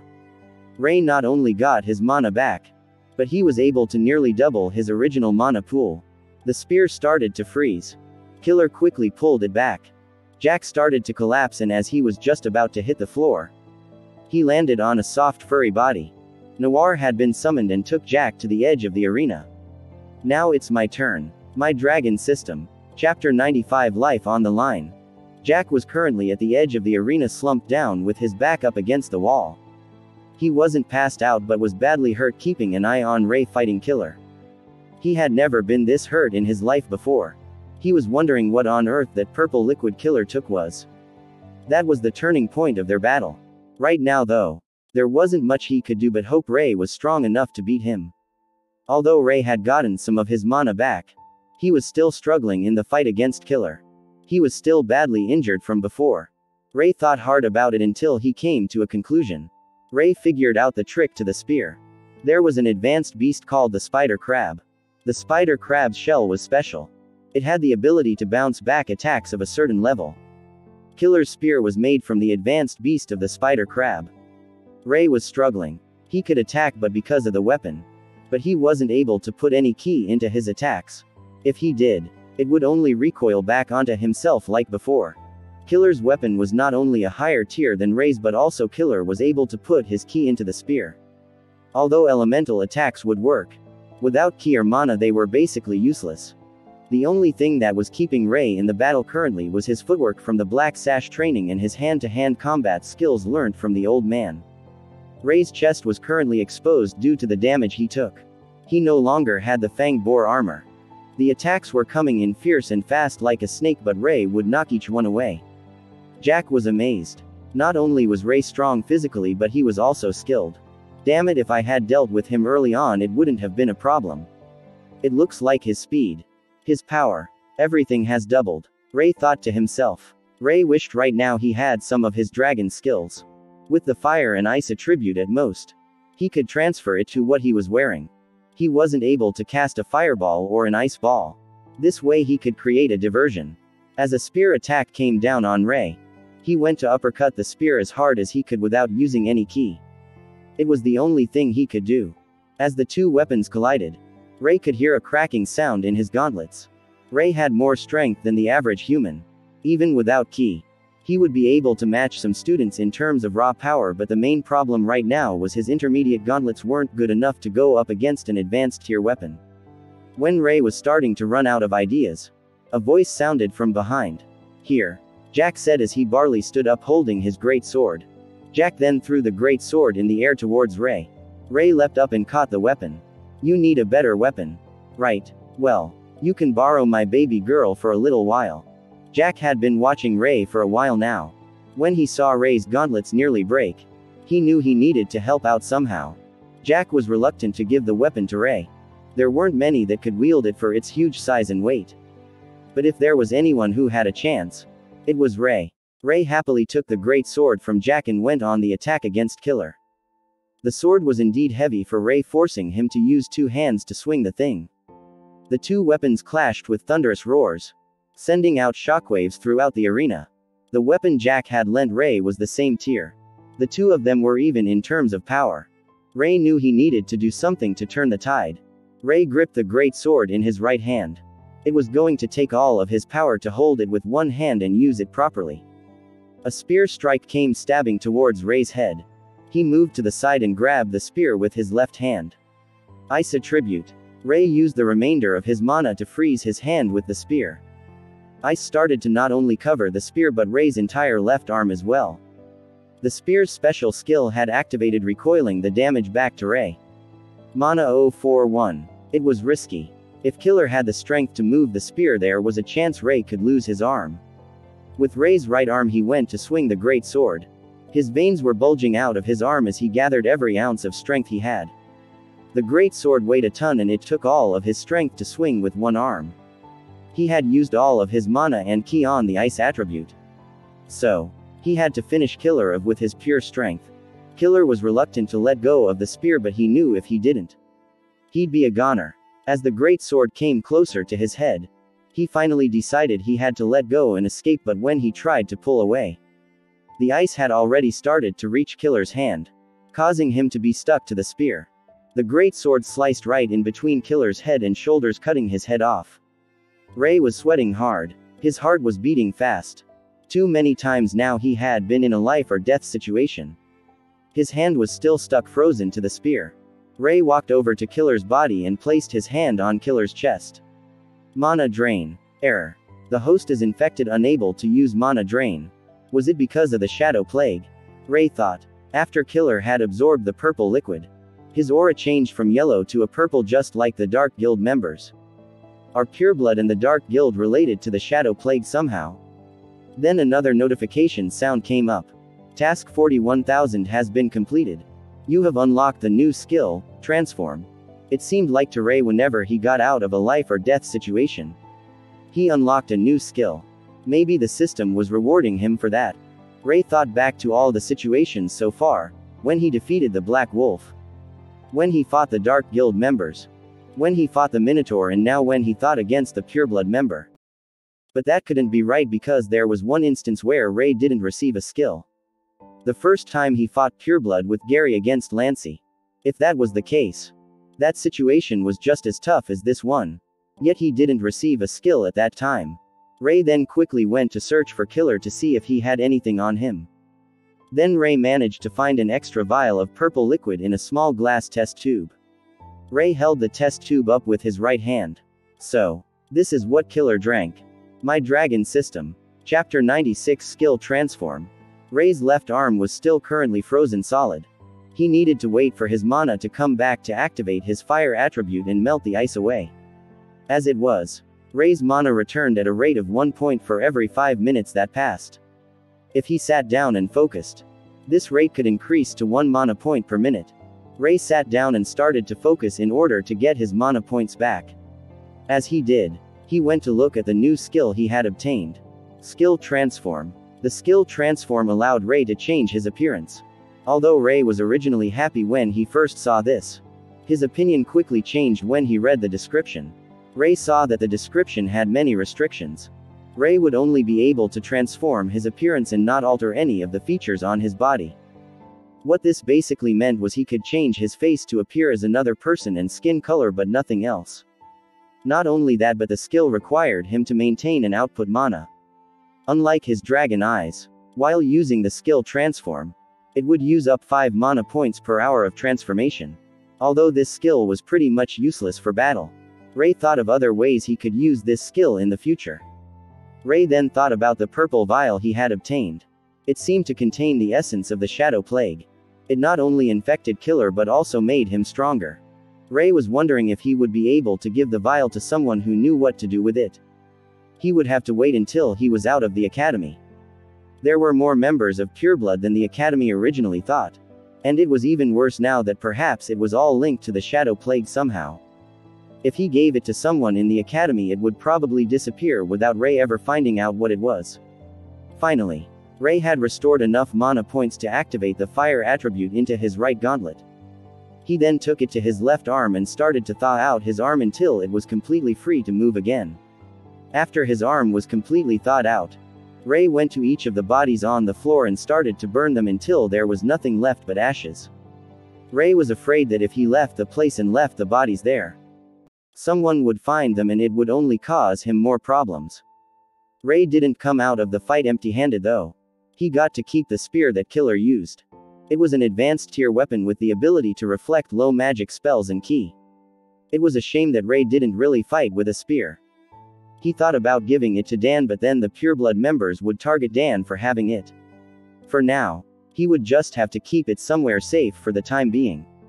Ray then picked up the great sword and started walking over towards Jack.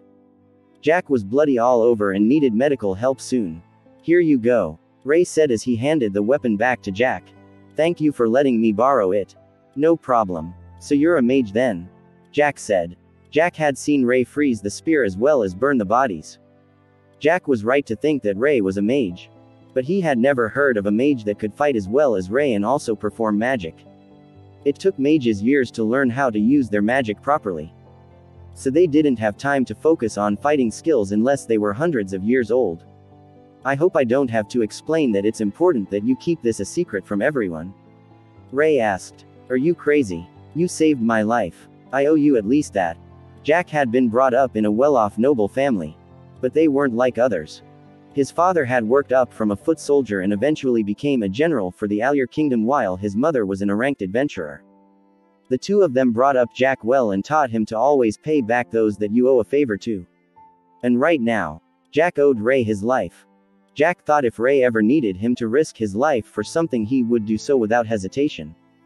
Jack saw something special in Ray and thought that this man would soon change the world and he wanted to be a part of it. Jack then stuck his great sword down and tried his best to get down on one knee. I, Jack Glee, owe my life to my savior. I promise if there's anything you ever need help with in the future, I will serve you at the risk of my own life. Ray liked people like Jack. They were honest and straightforward. Ray then summoned Noir and asked for both of them to get on her. You can also summon a beast. I was a fool to think I could beat you right now. Jack was happy to find out that there were still many strong people in this world. He had long grown bored of the academy. He felt like following Ray would get him in even more interesting scenarios, allowing him to fight strong opponents like he did today. Ray dropped off Jack at the hospital so they could heal his wounds in time for the match tomorrow. Jack then remembered that Ray was also seriously injured by Killer. Aren't you going to come in too? Jack asked. Ray then showed his chest was originally there was a mark from the impact, but right now there was nothing there. My body is special, so don't worry about it. I'll be fine by tomorrow. After leaving Jack at the hospital, Ray started to walk towards his room. He was debating whether he should tell Wilfred of the events that occurred today. The problem was there were too many people Ray couldn't trust. Pureblood was an organization that just disagreed with the prophecy. But finding out the Shadow Plague is involved made everything a lot more serious. The Shadow had already infiltrated Avrion and they didn't even know it. It could only mean that the people at the top were responsible. Either a Master Knight or an Elder. My Dragon System. Chapter 97 New Equipment. Ray had decided to wake up earlier than usual today. The others had come back later than him and were out all night training. They needed good rest for the fights that they had in front of them. Meanwhile, Ray knew he had no opponent, meaning there was nothing for him to worry about. Ray was originally meant to go up against Killer. Well, with Killer now being a pile of ashes, that was impossible. Ray's injuries had healed up through the night, but his equipment was still in poor condition. Ray decided to head down to the blacksmith to see if there was anything he could do. After entering the shop, this time to the owner was nicer than ever to Ray. As soon as Ray entered, the owner bowed down and greeted him. Something he had never done before. It frightened Ray to think what Slivia must have done to him. It also made him realize that her family must hold great power and sway throughout the kingdom to even have influence in the academy. Is there any way you can fix this? Ray took out a single right pictorial piece and a bunch of other shattered pieces and laid them out on the table. The owner rubbed his glasses to see if he was seeing things. Sir, you must be joking. This thing is beyond repair. Although we did just get this new armadillo advanced chest piece, if you would like a new one. The owner couldn't help but think what on earth Ray had done to get his equipment in a state like this. The fanged boar piece wasn't weak. Even a cannon shot wouldn't have damaged it this badly. The owner grew even more suspicious of Ray. The owner shuffled over to the showcase against the right wall of the shop to take out the armadillo chest piece and let Ray examine it. The shelves holding armor on the side wall were currently encased in reinforced glass, so no one would be able to steal the highly valued armors, and if someone did manage to break the glass, steel bars would immediately drop down from the ceiling. The armadillo piece had a beautiful orange shine with cone-shaped interlocking scales. It had been refined down to give it a sturdy, strong defense. The piece looked nice and Ray was due for an upgrade on his equipment. As Ray got closer to the piece, he could see the price tag, 10,000 coins. Ray currently held 10 intermediate crystals, so he would be able to trade for the Amur piece, but a student couldn't get their hands on that much coin or that many crystals. The owner also knew Ray was a student of Avrion Academy and had already suspected him once of stealing basic tier crystals. If he was suddenly to pull out 10, the owner would have a heart attack. It's okay, I could never afford that, Ray said. The owner smiled. He knew that the student in front of him had no way of paying for the equipment. The owner simply wanted to boast about the new piece of armor that had come in. Could you fix these for me then? Ray asked as he placed his 2 gauntlets on the table. The owner took a good look at them, again wondering what Ray had been through to get the gauntlets in this type of condition. It will take me a while, but I think I can work on it, the owner replied. Ray was happy. The gauntlets were a gift from the old man. He currently didn't have his own set, and gauntlets were a rare item, so the shop didn't sell any. He relied on the gauntlets a lot these days. since he mainly used martial arts to fight rather than his sword. Ideally, he would have loved for Killer to have dropped a sword instead of a spear. The spear was currently useless to him and was hidden under Ray's bed with a whole load of other things. Ray currently didn't have anywhere to put them, so this was his only option. Ray could buy a spatial manipulation bag, but they costed a fortune. A tier 10 mage had to inscribe the bag with a specific advanced tier crystal. So not only were they expensive but also rare. Ray decided to go for a walk around the academy while waiting for his gauntlets to be repaired. While walking around, he saw one of the red sash squires giving a tour of the academy to a crowd of people. The crowd was filled with parents, nobles, merchants and even adventurers. And further down the hall, we have the blacksmithing area. Inside the blacksmithing area, there is a shop where students are able to buy and sell equipment.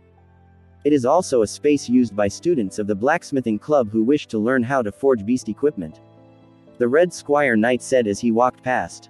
As the nobles walked past Ray, they couldn't help but start to whisper to themselves. Isn't that the red-haired boy who was in the tournament? Yes, I think you're right. How scary. Ray walked past the crowd of people and decided to ignore them. As he walked past, he noticed the adventurers carrying really nice equipment. The upside of being an adventurer was you often went out on quests to slay magical beasts, giving you many opportunities to obtain strong crystal cores. Then a light bulb moment came to Ray's mind as he saw the adventurers walk past. Ray quickly rushed back to his room and went looking under his bed. Everyone else had already left the room in preparation for their upcoming match, which was perfect for Ray. Underneath Ray's bed, he pulled a small chest and with the touch of his finger, the chest unlocked. The chest was inscribed with magic, so only the user was allowed to open the chest. Of course, if you had greater key or magic than the spell inscribed, someone could break it. Ray opened the chest and took out the 10 intermediate beast crystals. He went over to the girl's side of the room where they had a long full body mirror. Skill transform activate. Suddenly, a white mist surrounded Ray's entire body. Then slowly the mist started to disappear.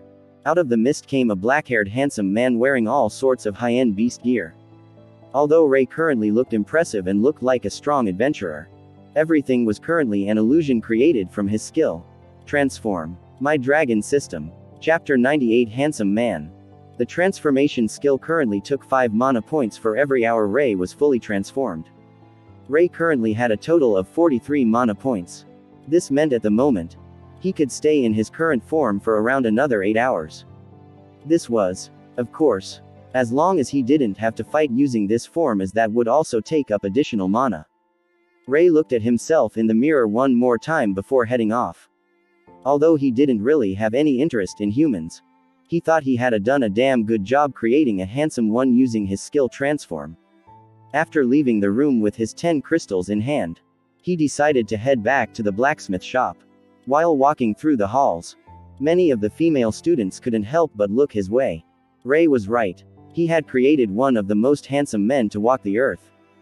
The females and even male students couldn't help but stare in admiration. Not only that, the equipment he was wearing screamed high-quality beast gear. But unknown to them, it was all an illusion.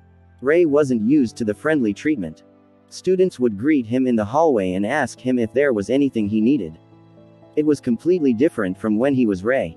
This world is quick to judge.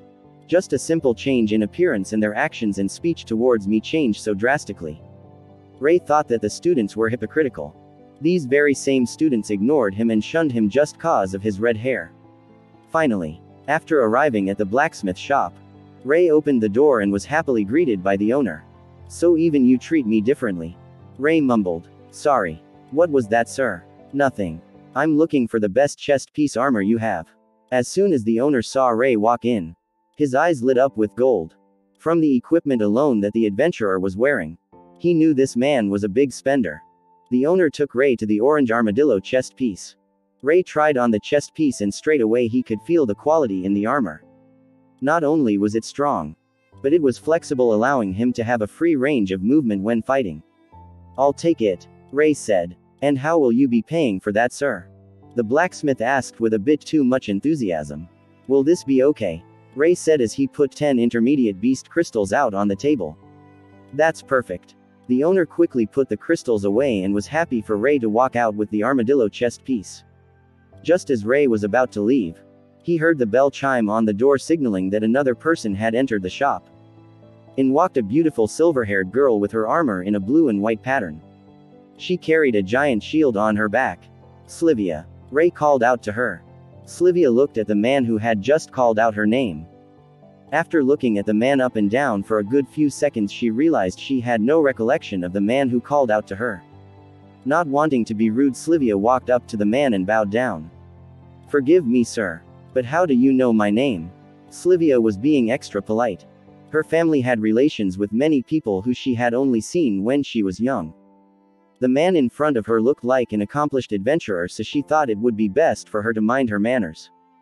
Ray had realized the grave mistake that he had just committed and needed to think of something fast. "It's a pleasure to meet you. I'm here because of the Avrian tournament. Of course I would know one of the contestants participating in today's matches," Ray said as he nervously smiled. Slivia's instinct was telling her something was off. Slivia hadn't fought in the opening round, meaning no one should know what she looked like. Slivia decided to play along for the time being as she remembered Sir Kay's warning. The person in front of her might be a member of Pureblood. "I hope I can put on a good show for you," she said as she smiled and went over to the counter. Slivia was currently picking up a new single-handed sword. Ray took a look and could tell it was an upgrade from her last weapon. She was currently holding a shark fin tiger beast blade. It was a curved sharp blade with a blue finish on the back. It matched her outfit well. Slivia picked up the blade and started to walk back out the door. "Is that an advanced tier weapon you are carrying?" Ray asked. Slivia nodded. "My brothers gifted me the crystal core for my battle today." Ray's feelings were currently conflicted. Slivia had helped him out in the past many times, and right now he wanted to help her out, but he didn't know how. The spear that Ray received from Killer was also an advanced tier weapon, but even Killer wasn't able to put a scratch on Jack's body until he drank the purple liquid, increasing his ki. Ray knew that Slivia didn't have a large amount of ki. She always used her brain to fight her enemies, but against an opponent like Jack, that wasn't going to help her. It was the worst matchup for her. "Your opponent Jack is strong," Ray said. "His body will feel like it's almost impenetrable. Although your weapon is strong, it won't be enough against Jack. You must find another way." This was all Ray could do to help out Slivia. Ray himself didn't know how he could be of help to her. All he could do was warn her and let her think of something. Slivia was surprised to find out that the person in front of her was speaking as if he had fought against Jack himself before, but she thought what the man was currently saying had to be impossible. She currently had an advanced tier weapon. The only person out of all the second years to have one. It was hard for her to imagine anyone having a body strong enough body to withstand a striking from one. For some reason though, she felt like the man standing in front of her wasn't lying. "What's your name?" Slivia asked. Ray had thought about this for a while, if he ever needed to use an alias. He missed his old name. "The name is Nes. My dragon system." Chapter 99 Mystery Hero. Slivia couldn't help but think that the name Nes sounded made up, but who knew in today's day and age? Also, adventurers would often give themselves nicknames to sound more menacing. "I know Nes. You said you were here to watch the tournament, right? Well, why don't we both go together?" Slivia offered as she smiled. "Sure. Why not?" Ray replied. Ray was heading there now anyway. All he needed to do was find a time to split apart from Slivia and came back later. Slivia and Ray walked down the street to the arena together, and while the two of them did, they talked about many things. Slivia asked what it was like being an adventurer. Although Ray had no clue, he easily made up stories of lands that he had seen when he was a dragon. The description he gave of places were realistic because he had actually seen them before. Suddenly, in front of the two of them, a commotion was happening. Many knights were running over to a certain direction, and screams and shouts could be heard. Slivia looked concerned and said, "Something must have happened. We still have time, let's go check it out." Slivia and Ray quickly dashed over to the direction the knights were heading in. As they continued to follow the knights, the noise from the crowd grew louder. When they arrived finally, a crowd of people and knights had gathered around a building which had caught on fire. Slivia went to ask one of the people from the crowd what had happened. "What's going on here?" "It's the inn. Apparently there was a shipment of crystals one of the merchants was carrying in a carriage nearby. All of a sudden, the carriage exploded and the inn caught on fire. Slivia and Ray rushed in through the crowd of people to get closer to the building. There were many knights covered in smoke and black charcoal who were either tending to or carrying the injured. Just then, a knight went up to the squad leader to report the situation. "Sir, we've done the best we can for now. The crystals are acting like some sort of fuel. It's caused the fire to get out of hand. It's too strong for our men to enter. Are there any more people inside?" "A lady, sir. She keeps saying she can't find her 2 children. Get a master knight here straight away. Ask around if there are any mages that can perform ice or water magic. Heck, even a fire mage would do." Slivia and Ray had overheard the conversation between the knights. "I have to do something," Slivia said as she bit her lip. "You can't. If you go in like that, your skin will burn off. But if I don't, they'll die." Slivia felt helpless. If only she could perform magic like her family members. She could do something right now. Ray scanned the building with his dragon eyes. He could see the children were in the top right corner of a room. The fire was slowly creeping up.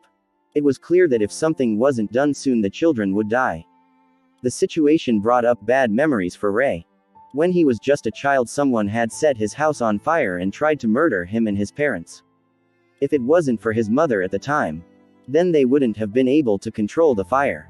Ray started walking towards the building. "What are you doing? You said yourself you'll die in there." "Don't worry. I know a little bit of ice magic," Ray said as he dashed in past the crowd of people. Slivia was confused. To her, Nes looked like your standard swordsman. Even the gear he was wearing said he was. Mages often wore normal clothes that increased their magical strength. Slivia couldn't help but think that Nes was just putting on a brave act. The knights saw Ray try to approach the burning building and tried to stop him, but Ray easily avoided them and quickly entered the house. Although Ray didn't have any magical spells, he did have his ice attribute. Right now, he was spreading his ki around his body, causing it to keep his body nice and cool. Ray had to act fast though. With the transformation and use of ki, his mana would go down faster. With Ray's dragon eyes, he was able to locate the room the children were in fast. If it was anyone else, they would have had to search each and every room. But Ray knew exactly the right place to go. He finally found 2 kids who looked to be around the age of 5 and their energy was weak. Ray quickly grabbed the 2 kids and jumped out of a window nearby. Ray landed just outside the building with the 2 children in his hands. Steam was emitting from Ray's body as the fire and ice were constantly battling each other. A knight quickly came and took the 2 children out of Ray's hand. The crowd of people cheered as they saw the brave, handsome warrior save the 2 children. Slivia was smiling brighter than ever. Just when Slivia was about to approach Nes and see if he was okay, suddenly Nes ran away and disappeared from the crowd. The crowd couldn't help but talk about the mysterious stranger. He ran away. I guess he must have just been shy.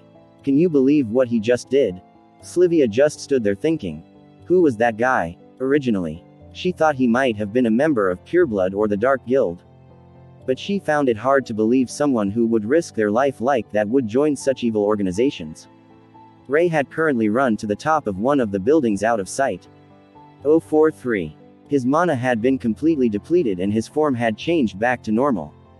That was a close one. As Ray started to meditate, a notification sound was heard. Task complete 51,000. New skill mana share obtained. As Ray read the notification and closed it, another one popped up. Task complete 61,000. New skill endless void obtained. Through this random chance of events, Ray happened to learn 2 new skills, but that wasn't what Ray was really excited about. Finally, Ray thought he had found the answer to unlocking his dragon skills back. My Dragon System. Chapter 100 Unlocking Skills. Slivia was currently still stood outside the inn. It was burning more furiously than before, and if the knights didn't do anything about it soon it would start to spread to the other buildings. Bring more water, a knight shouted. The knights had gathered plenty of water, but it simply wasn't enough. They had managed to carry over large containers filled with gallons of water but had no machinery to dispense the water onto the inn. A master knight was strong enough to possibly lift the gallons of containers and jump up just high enough to pour it down, but it would take a while longer before they reached the building. This is getting really out of hand, Slivia thought to herself. Just then the water out of all the containers started to lift into the air. The water started swirling around as if it was alive. Like a snake. Depants. A male's voice said. The water quickly flew to the inn and burst, managing to subdue most of the fire. As Slivia turned around, she saw 4 noblemen standing there with their hands out. Each of them had silver hair and wore blue and white clothing. Brothers. Slivia shouted. Slivia's 4 brothers continued to cast magic spells, eventually dispelling all the fire. The crowd cheered at the sight of the mages and were impressed at what they had seen. The knights quickly came over to thank them for their help. Once that was all done with, the tallest and eldest of the brothers, Matthew, walked over to Slivia. It's been a long time, little sister. Matthew said as he rubbed her head. Ray was currently sitting down on a roof of a building not far from the arena. He still had a couple of hours before the event started, so there was no rush. Although he didn't know who was fighting first. Everyone was required to come to the arena at the same time. Ray looked at the 2 skills he had just obtained. The first skill was called Mana Share. It was a skill that was the complete opposite of Mana Steal. While Mana Steal stole the ki and mana from creatures and people, Mana Share gave it to them. As a dragon, Sen would often use this skill on his weaker friends or creatures that were dying. The thing was, his mana back then was nearly unlimited, while right now, Ray didn't have much. Ray thought this skill would be useful if he wanted to change the human race and fight the Shadow Plague. Then he needed an army, and not the current one that was under control of the Alir Kingdom. The kingdom was already a mess without them realizing it. There was no way to tell who wouldn't betray them and who wouldn't. The Dark Guild and Pureblood members were already deeply rooted at the top. What Ray needed was dedicated followers. An army of his own. This skill would prove incredibly useful in the future when needing powerful allies. The second skill he had obtained was Endless Void. Just when Ray was struggling to think of where to put his items, the perfect skill came right in front of him. It was as if the system was watching him from above. Endless Void was a separate space that only Ray had access to. Just like the name stated, it was endless. This meant he would be able to store anything he wanted in this space and pull it out when he wanted to. Ray realized that there was a problem with using his second identity NEs. A lot of the public had seen him wearing the armor he had just bought, which meant while Ray was in the academy, he wouldn't be able to wear the armor. Ray thought the best thing to do would be to get 2 sets of equipment. One set for NEs where he could be the rich, great, powerful adventurer who didn't need to hold back or hide his abilities, and one set for the student Ray, who was one of the best knights at Avrian Academy. After obtaining these 2 skills though, Ray thought back to the connections between all these events. What made the system say, task complete? All of them had one thing in common. Ray had saved a human life. Ray, of course, wasn't sure about this theory, but it was the only thing that made sense so far. The current 2 skills he had obtained had nothing to do with fighting magical beasts. But there were a few things that were troubling him. The first time he had unlocked a skill, he saved Gary and Amy in the forest. If he had saved 2 people back then, why didn't he receive 2 skills? There was also the time he had defeated the Minotaur. He had protected Gary, Monk and Jasmine, yet only received 1 skill. Ray looked back at all the events that led him to learn skills and when he shouldn't have. Gary with the Black Wolf, the old man with the Dark Guild, Jasmine and the others with the Minotaur, Jack with the Pureblood members, and the 2 kids from the fire. If the system truly gave him a skill every time he saved a life, then he should have got 1 for Amy with the wolf, Gary when he fought against Monk, 2 more skills against the Minotaur, and when he fought against Pureblood with Gary. Then it hit him. Perhaps the system only granted a skill for every life you had saved and didn't count it if it was multiple times. Gary had already been saved when he was younger, so he no longer got any skills from it. With the other incidents that weren't related to Gary, Ray had a theory about those 2. While fighting the Minotaur, Monk was the least injured out of all of them. Maybe Monk's life wasn't saved that day, but only Jasmine's. Of course, right now these were all theories running through his head. Ray wanted to test this theory as soon as possible. If it was true, finally he would be closer to getting his powers back. The problem was, it wasn't like someone was in a near-death situation every day that Ray could stop. He would just have to wait until the next opportunity to come up to see if it was true. My Dragon System. Chapter 101 Protective. Ray had finally reached the arena. He was no longer disguised as Nes. He put the armadillo chest piece away in his endless void. Even if no one had seen him wear it, there would be many people wondering how a student such as Ray was able to afford and get one in the first place. When he had the time to head back to the dorm, he would also put the spear in there too. The students going through to the next round were told to go to 2 separate waiting rooms before the event started. One contained all the second-year students and the other all the third-year students. When Ray entered the room, he was surprised to see that not only were all his roommates here but also many parents and relatives. Gary, Ian and Kyle sat down in the corner of the room alone, while the rest of the group were with their relatives. Ian and Kyle were orphans who had been abandoned as kids, so they had no parents. While Gary came from a small poor village, although Gary would be able to pay for his parents' travel cost, he didn't see the need for them to bother with something so small. Nevertheless, Gary's heart was hurting. Seeing the others talking to parents and siblings made him miss Amy even more. If Amy hadn't passed away, then the only person Gary would have bothered to invite would have been her. Gary was overcome with a new determination. He needed to win now more than ever. Slivia was currently talking with her 4 brothers. She hadn't seen them in 2 years after all. She had a good relationship with each of them. They all cared for her as she was their only little sister they had. In total, Slivia had 4 brothers. Matthew was the oldest and was currently a general in the Allier Kingdom army. John and Jake were a little bit younger than Matthew, but they too worked for the army and their ranks weren't far behind Matthew. Also being captains of their own squads. The youngest of the 4 was Max. He was currently in his 3rd year at Roland Academy. Mages needed to learn a lot more than knights. So while knights had to stay at the academy for 3 years then do 2 years service in the army, mages had to study for 5 years. But once they finished, they were free to do what they wanted. Slivia was currently talking about everything she had done at the academy. Her brothers noticed straight away that Slivia would bring up a certain person's name up more than once. And when she talked about this boy, her tone would slightly change. Just then, Slivia noticed Ray entering the room. Their eyes met and Slivia gleefully waved at Ray. Ray smiled and waved back. Is that this Ray boy you've been talking about this whole time? What are you giving me that look for? He's just a good friend. Then when Slivia went back to look at her brothers, she could only count 3 of them. Where did Max go? When she turned around, she could see that Max had his arm around Ray's neck. Slivia said a lot of things about you. Come over, let's have a chat. Max said as he dragged Ray by the neck to the rest of the group. Max had brought Ray over and Slivia was starting to get butterflies in her stomach. She knew Ray wasn't good at speaking with people. But her family was the opposite. They loved to talk. She was hoping the 2 of them wouldn't clash somehow. Matthew was giving Ray a cold stare as Max brought him over. Ah yes. Now I recognize you. You were the boy who went on a rampage in the opening round.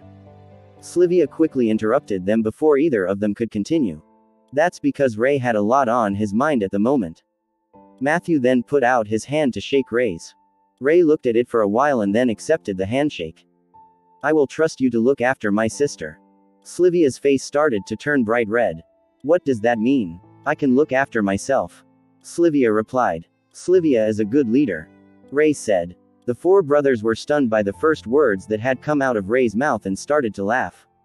Ray could tell when shaking hands with Matthew that he was strong.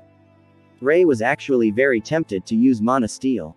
It was the first time he had been this close to a mage and a powerful one at that. He couldn't begin to imagine how much mana the person in front of him had. Well Ray, you better win your fight today. Max said. Then we can see each other again in the All Kingdom tournament. I'll be part of the Roland Academy team. Ray's ears perked up slightly. One of Slivia's brothers went to Roland Academy. Sorry, did you say you went to Roland? Did you happen to know a female student that passed away recently by the name of Amy? I'm sorry. Roland is a big school. I'm not sure I have. Max replied. Although Max was trying his best to act normal and put on a brave face, Ray could tell that his attitude and feelings had changed once he had asked the question. Max was clearly hiding something. Why don't you 2 start getting ready for the tournament? Matthew recommended. It will be starting any moment now. With introductions over, Slivia and Ray walked off to sit next to Gary and the others who were on their own. Matthew turned and looked over at Max. What are you hiding, Max? You need to tell me everything about this Amy girl he asked for. Yes, brother, Max replied. Then Jake approached by Matthew's side and whispered. What do you think of him? The boy's eyes were fierce. He wasn't scared of us at all. In fact, he was almost looking at us like we were some sort of food. The boy is strong but dangerous as well. Should we get rid of him? No. Leave him for now and let's just see what happens. My Dragon System. Chapter 102 Sharing Power. It was almost time for the first match of the third-year students against the second-year students. Everyone said goodbye to their family members and friends and soon, only the contestants were left in the room. Everyone made sure their gear and equipment were put on properly before waiting for the call to head out. Ray noticed that Slivia was slightly shaking. It was a strange sight for Ray and the others to see. Usually, Slivia was always calm and composed, especially when leading the group. Ray decided to sit down next to Slivia. As Ray took a seat, Sylvia looked up at Ray and tried her best to force a smile. I'm a mess right now, aren't I? Slivia admitted. It's just, this match means so much for me. My brothers, you met earlier. They have all done amazing things. When my parents found out I couldn't perform magic, all their expectations of me kind of disappeared. Every day I would see my brothers get praised while I remained invisible in the background. This is finally my chance to prove to them I'm not useless. There was a slight silence between the two of them before Ray decided to reply. Did they even bother to show up? Ray inquired. I saw your brothers here but not your mother and father. Stop thinking about people who aren't even here and start thinking about the people around you. If you start ignoring the people who are around you and chase the people who aren't, that's how you end up with no one. Tears started to flow out of Slivia's eyes. Her whole life she had been trying to impress her parents and finally she had the opportunity. Truthfully, she was upset that they didn't arrive, yet she still wanted their acceptance. At home, she never felt like she had a family as her brothers were always away and her mother and father were too busy. When she arrived at the academy and formed her team and friends, she started treating them as a family. That's why she always tried so hard to stop arguments from happening and tried to help fix things she wasn't even a part of. She understood what Ray was saying. As Slivia was thinking about what to do, she suddenly felt a hand on her back. But it wasn't just one hand. When she turned around, she could see that everyone was there looking out for her. Monk, Martha, Dan, Ian, Gary, Kyle, and even the two twins Badger and Sloth. Slivia wiped away her tears and looked Ray in the eyes. The others could see that Ray and Slivia would be best left alone and decided to get ready somewhere else. I want to win, Ray. And not for my family. I want us all to go to the All-Kingdom tournament together. Ray liked Slivia a lot. She never discriminated against him and saw him just like everyone else. Ray wanted her to be part of his team in the future, but right now her loyalty was still with her family. Everything she had done so far was for her family. If she continued down the path of pleasing her parents, Ray could see this causing serious problems. However, Ray could see though that she was slowly changing. Slivia's hand was still shaking a little. I met a man today. He told me that Jack was strong. Too strong. Originally, I was confident, but for some reason those words the man said kept repeating in my head. What if he's right, Ray? What if he is too strong for me? Ray realized that the man she was talking about was himself when he was disguised as Nes. At the time, Ray thought there was nothing he could do. So he told her the truth in hopes that Slivia would find a way to overcome Jack's inherent strength. Sadly, it looked like she hadn't and was looking to him for answers. Slivia, do you really want to win? Slivia nodded in response. I'm a man who expects their favor to be returned to them. If I help you now, you must help me in the future. Although Ray sounded a bit selfish, he needed to make it abundantly clear that Slivia would owe him for this. Ray, even if you didn't help me out now, I would always help you out. Good answer. Now I can help you, but what I'm about to do is only temporary and you need to come back to me again afterwards, okay? And I don't think I have to say this, but not a soul must know of what I'm about to do. Slivia nodded again. Ray then stood up and went behind Slivia, placing his hand on her back. Skill mana share. 1 mana. 1 mana. As the energy flowed from Ray into Slivia, she could feel all her cells start to bounce around. Her skin felt like it was on fire. A burning sensation grew throughout her body. It wasn't a bad pain though. It was almost as if she was being reborn. Mana pool 23. Ray had passed over 20 points of mana to Slivia. With this on top of her key power, he thought it should be enough to even the playing field against Jack. Slivia could feel the energy inside her almost triple in power. She couldn't believe it. Then her mind went back to the first round of the tournament. She had seen Ray take the key from the contestants on the ground. If Ray was able to take key, then did this mean he was able to give key to others as well? It was hard for Slivia to believe though. No mage was capable of skill like this. It was unheard of. But she could clearly feel all the ki in her body. Your body isn't used to that amount of ki. I would say while fighting your body has a maximum of 10 minutes. Don't go over that time otherwise. You'll just end up damaging your body. Ray's body was special, allowing him to control a crazy amount of ki without damaging his body. Slivia was talented, and if Ray gave her a little bit of ki over time, then her body would be able to adapt to the amount. But right now, if she stood any chance of beating Jack, Ray knew he had to at least give Slivia this much. This is an announcement. Would all contestants please make their way to the arena? It was time for the second stage of the tournament to begin. My Dragon System. Chapter 103, Slivia vs Jack. The 10 second-year students walked into the arena while the 10 third-year students walked in from the other side.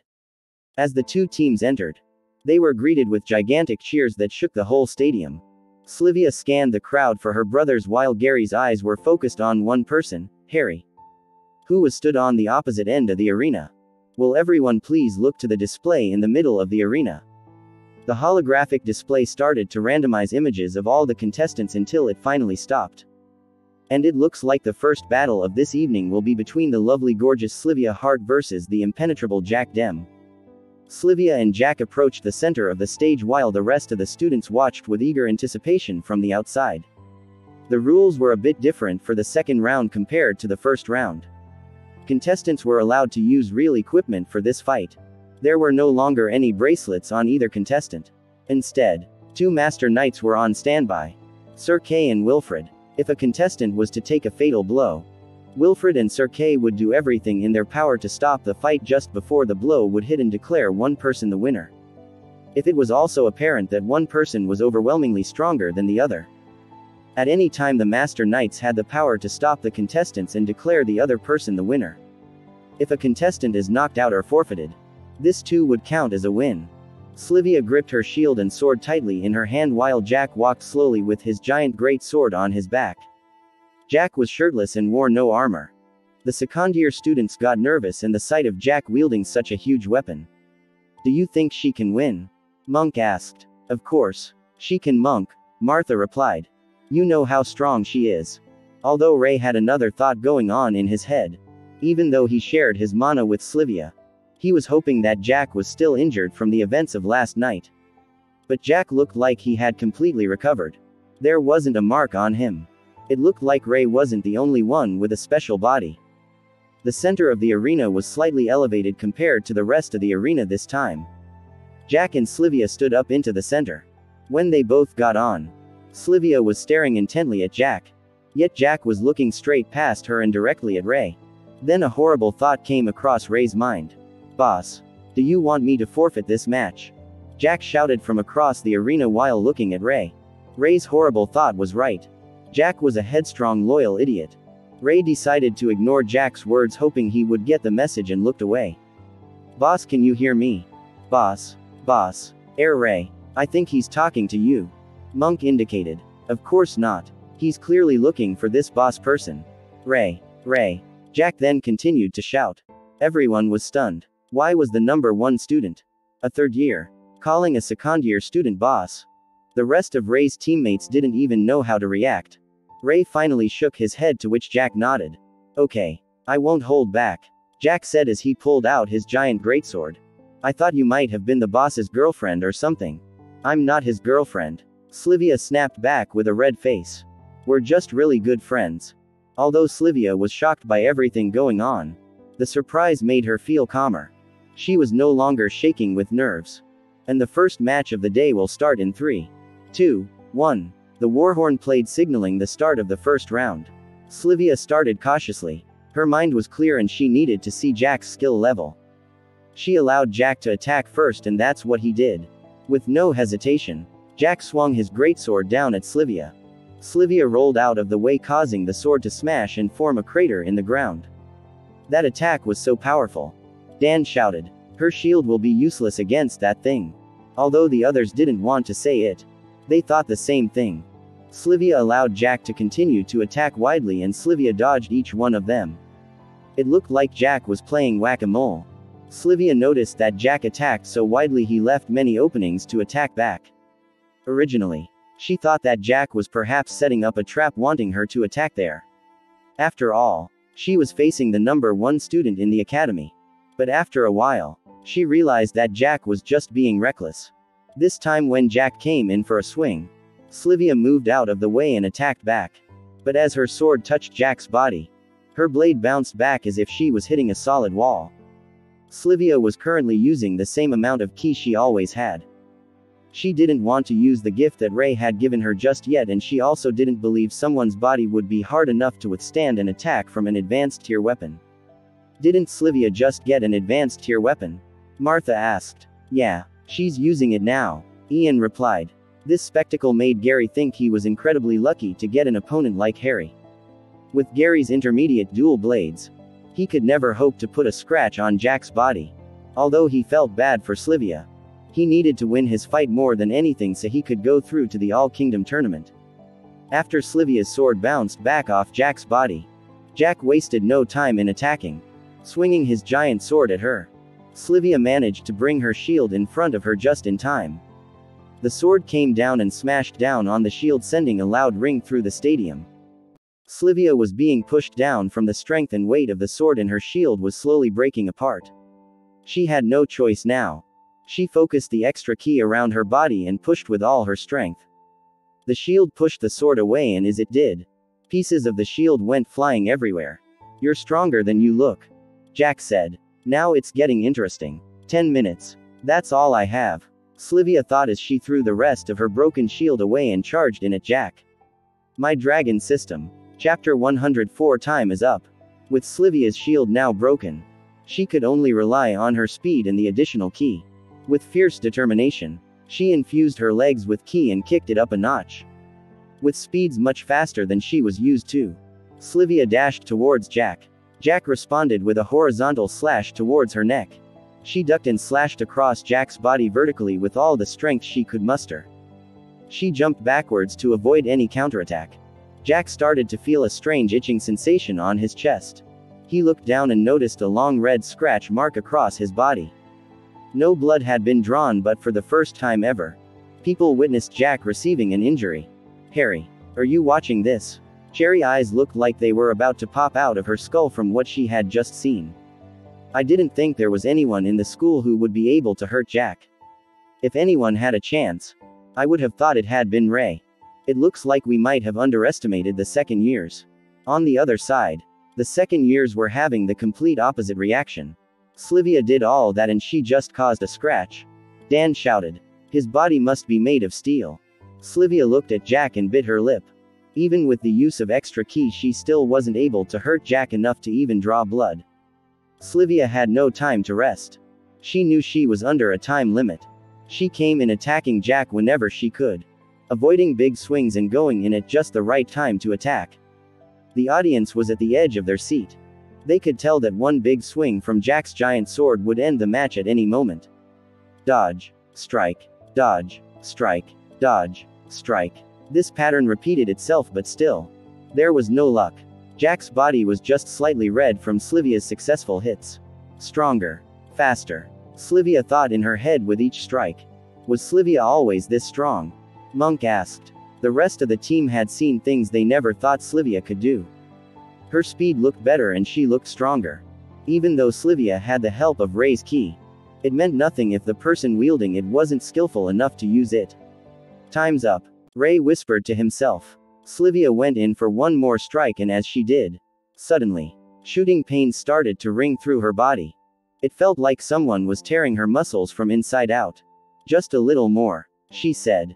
Jack saw Slivia had slowed down greatly. He went for another swing and thought this was the end. Clash. A big cloud of dust was swept up as the giant great sword made impact.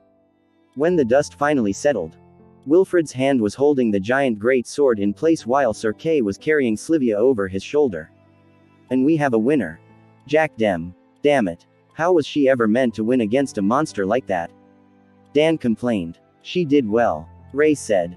There wasn't a doubt in anyone's mind that Slivia had tried her best, and if they were put in the same situation as her, they would have only been able to perform half as well. Sir Kay quickly took Slivia to the medical bay.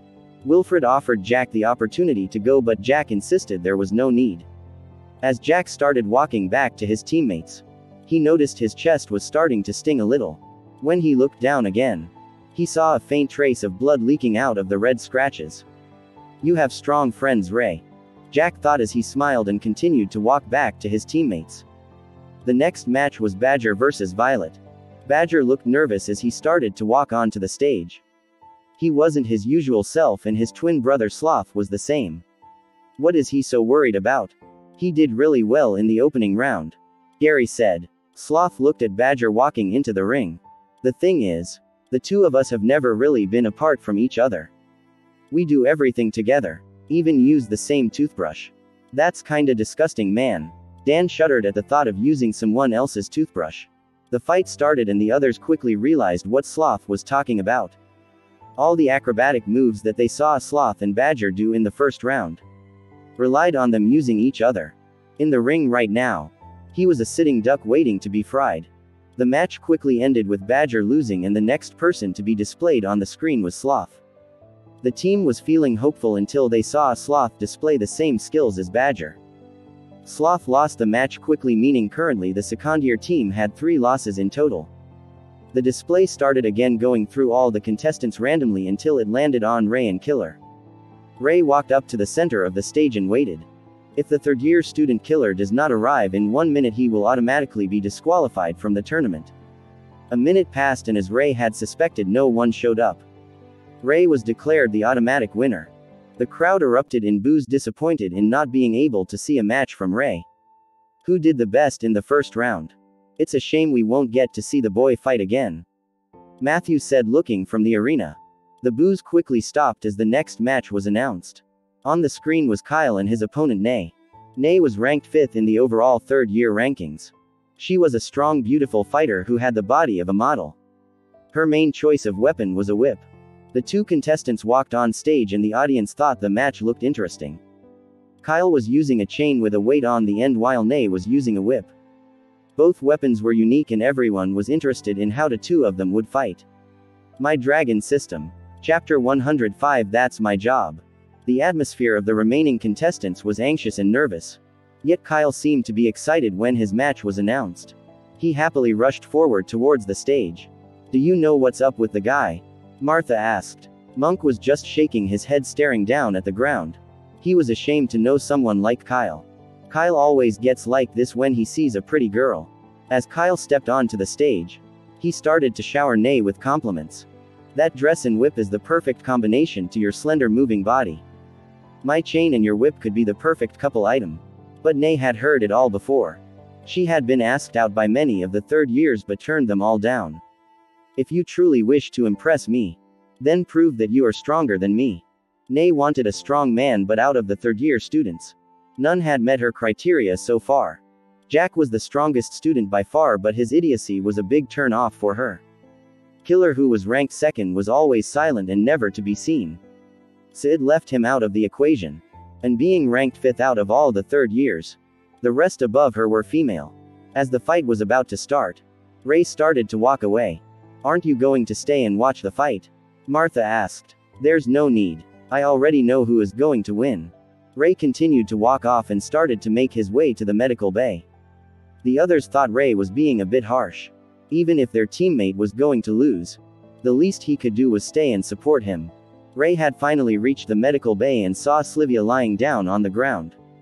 She had already been treated by the doctors and there wasn't much they could do apart from suggesting that Slivia get some good rest. Ray approached Slivia and sat down next to her. Slivia immediately covered her face with her arm as soon as she saw Ray. But that still didn't stop Ray from seeing the tears roll down her face. I'm sorry, Ray. Even after you helped me, Slivia said as she cried. Ray wasn't good in situations like this. He had decided to come to see Slivia so he could take his mana back, but now was clearly not a good time. Ray. Will I ever get stronger?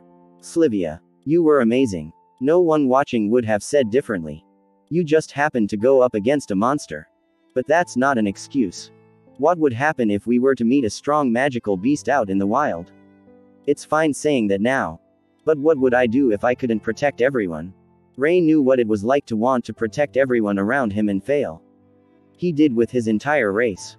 He was more powerful than his fellow dragons and he had wanted to protect them. But he failed. You can never protect everyone, Slivia, and it's not your job to. No matter how strong you are or how strong you get. But I want to at least be able to protect you and our whole group. Slivia blurted out. As a whole bunch of tears came out with it. Ray felt disheartened. Slivia was a lot stronger person than he ever was.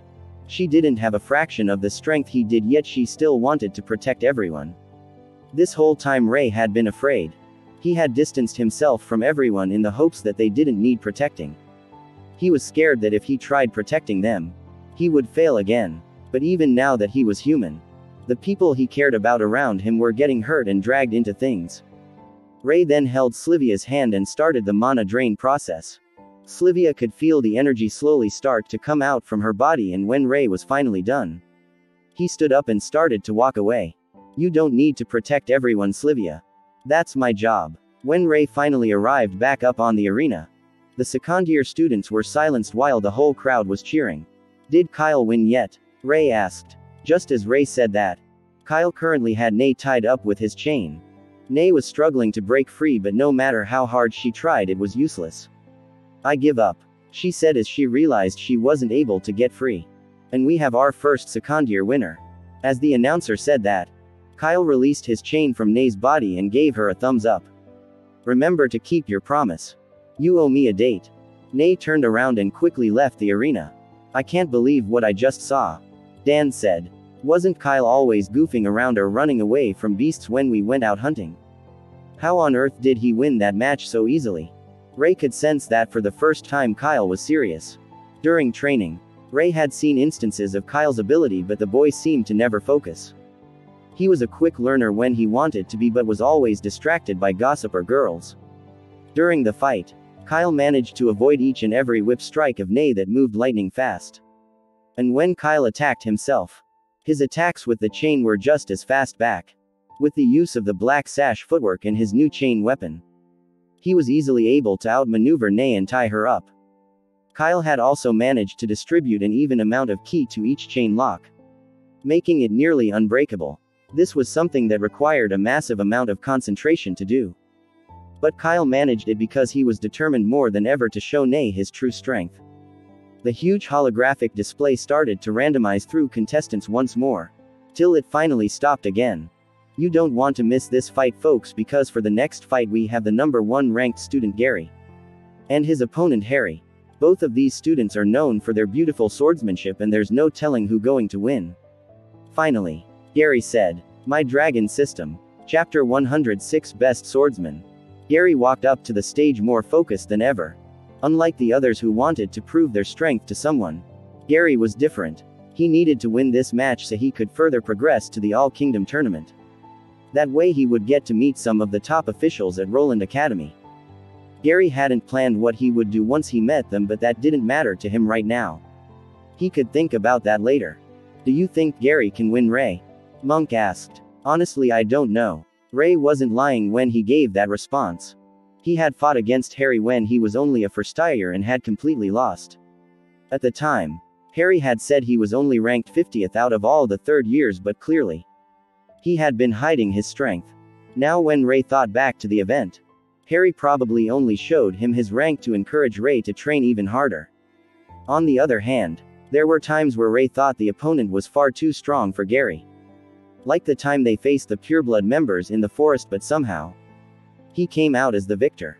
As Gary stood on the arena stage, he closed his eyes as if he was listening out for something. Gary, you must win. For me, a soft, gentle voice was heard in his mind. Gary held his 2 dark purple dual blades tightly and was ready. As Harry left the third years to go up on stage, Jack said something just as he started to walk off. Don't underestimate these second years. They're strong. Harry continued walking and said. I know.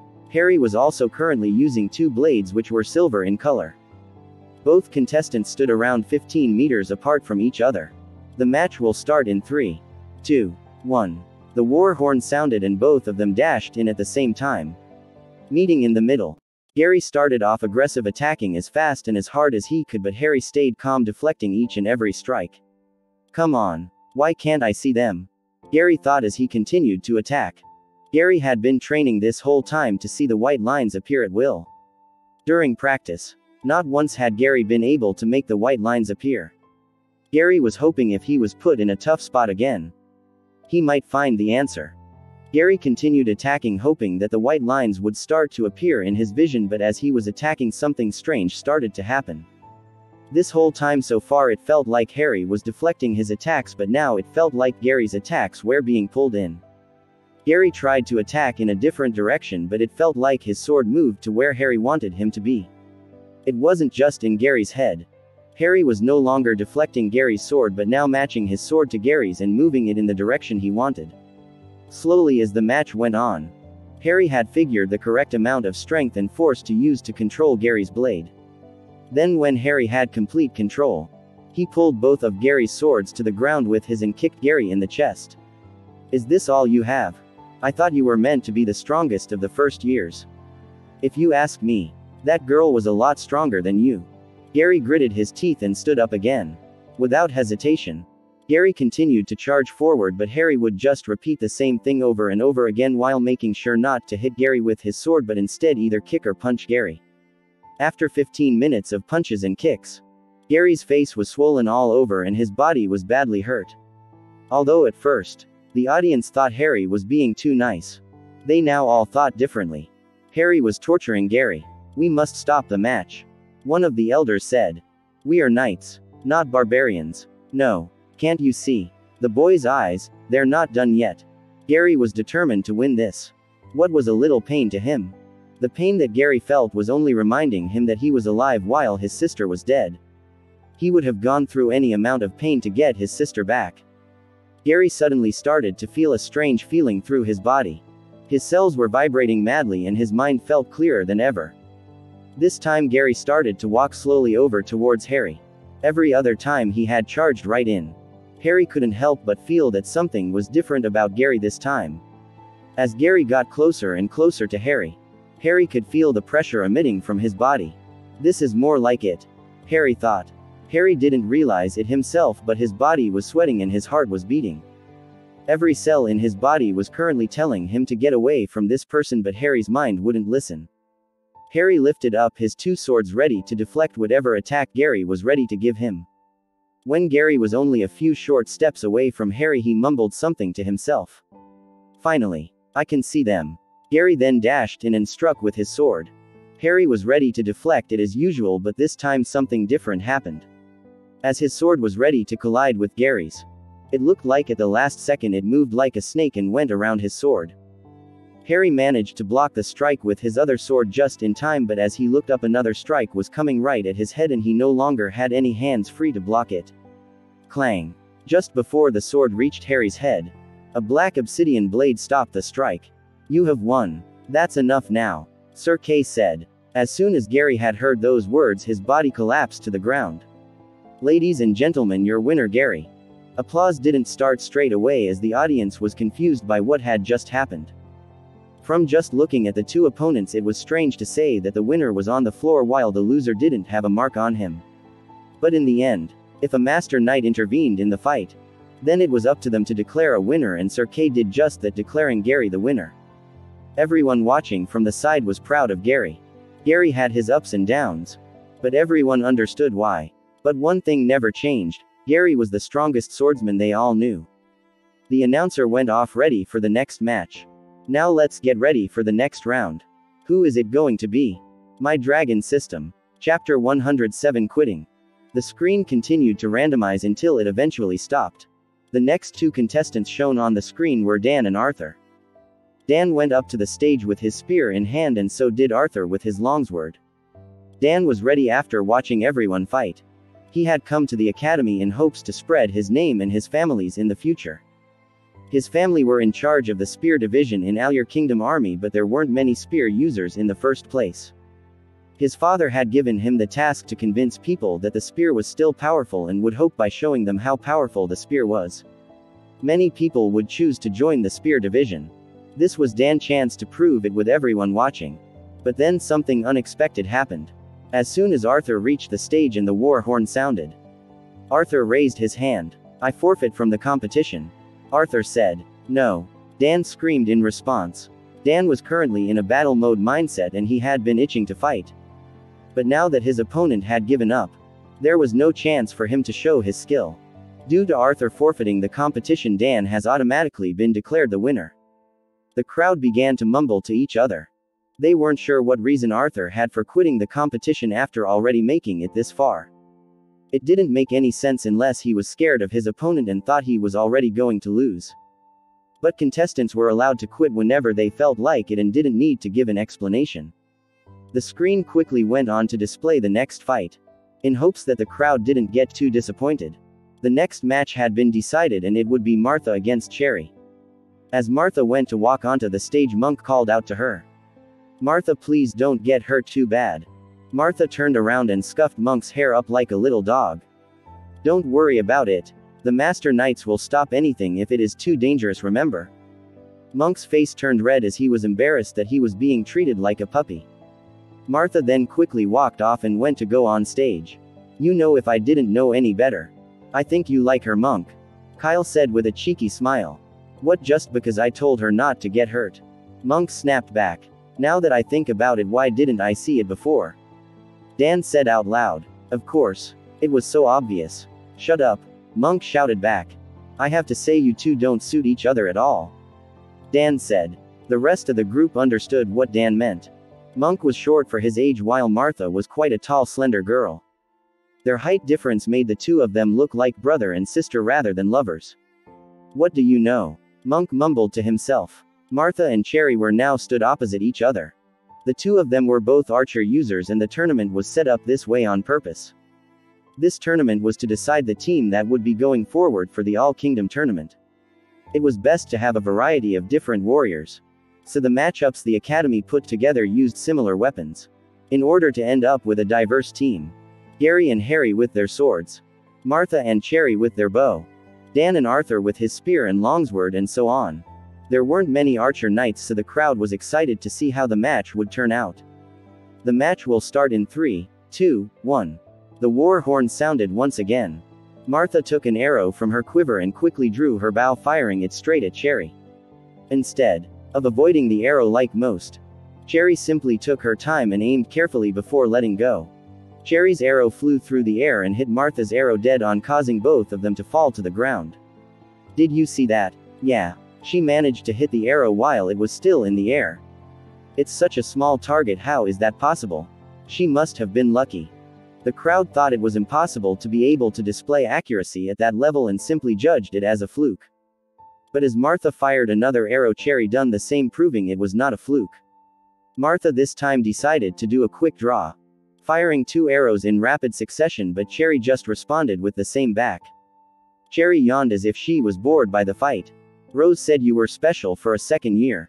Now I see she was just comparing you to all the other green sashes." These words angered Martha. In the next shot, Martha placed as much ki as possible into her next arrow. This arrow flew out faster and stronger than the others before. Martha was sure this one would surprise her.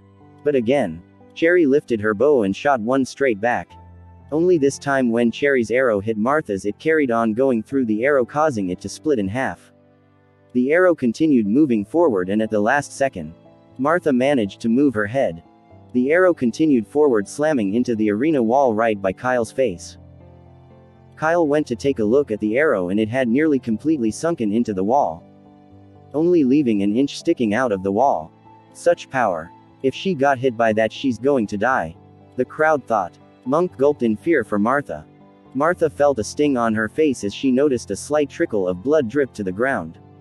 The arrow had managed to just srawn her face. "Hey, do you think the Master Knights will be able to stop that? I could hardly see the arrow," Kyle said nervously. Ray himself was even wondering the same thing. If he would be able to stop the arrow. Blocking it or using force against it was fine. But to be able to grab an arrow like that before it hit its target. It seemed like an impossible task.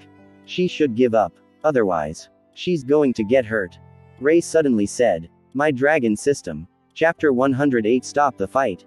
Monk was worrying even more after hearing the words come out from Ray's mouth. Monk trusted Ray ever since Ray had gotten him out of the situation with the Minotaur. "Martha, please give up." Monk wanted to shout out these words, but he knew what Martha was like and she wouldn't listen. Martha still had one more trick up her sleeve that she wanted to try. She knew she was in a dangerous situation but didn't want to give up before trying everything she had. Wilfred and Sir Kay were currently watching inside the arena. They were using Sir Kay's shadow skill to remain practically invisible to everyone. This included those in the audience, as well as the two contestants. "Do you think you can stop the arrow in time?" Wilfred asked. "If it's at that speed, it's not a problem. The problem is if that arrow was her full power or not," Sir Kay replied. Wilfred wasn't able to use the shadow skill to hide himself like Sir Kay, so he had to stay close. In this situation, it would have been ideal to have one of them cover Martha while the other Cherry. Sir Kay looked towards Martha and could see she hadn't given up yet. He decided that until she did, only then would he stop the fight. If the arrow moved faster, he might not be able to stop it completely, but he could definitely stop it from causing a fatal blow. Finally, Martha had calmed herself down and was ready. She took a shot aiming straight for Cherry. Cherry took a shot back, this time adding in her ki, making her arrow completely destroy Martha's. The arrow carried on moving forward, but when Cherry looked up, she noticed that Martha was no longer there. Instead, another arrow was already coming at Cherry from the side. Cherry quickly shot another arrow to meet the one from the side. "So that's your plan," Cherry said while smiling. Ever since Ray had given Martha advice from the first round, she wanted to practice it straight away. Although Martha didn't have much time and she hadn't perfected the technique, it was the last thing she had left. Every time Martha would take a shot, she would move in an instant, taking another shot after. This would allow the archer to attack while constantly changing their position. The problem was it was extremely difficult for an archer to move while shooting and still be accurate. Martha's concentration was at her maximum. "Shoot and move. Shoot and move," she mumbled to herself. The arrows came out fast and from all sorts of different angles. Cherry wasn't able to keep up and shoot all the arrows down. Lucky for her, she didn't have to. Many of the arrows were simply off target, either going above her head or even falling short, hitting the ground. As another arrow shot by Martha landed by Cherry's feet, Cherry bent down to pick up the arrow. "It's a good idea. It's just a shame you don't have the power or accuracy to use it properly." Cherry put the arrow from the floor into her bow and started to gather her ki. It was a lot bigger and stronger than the time before.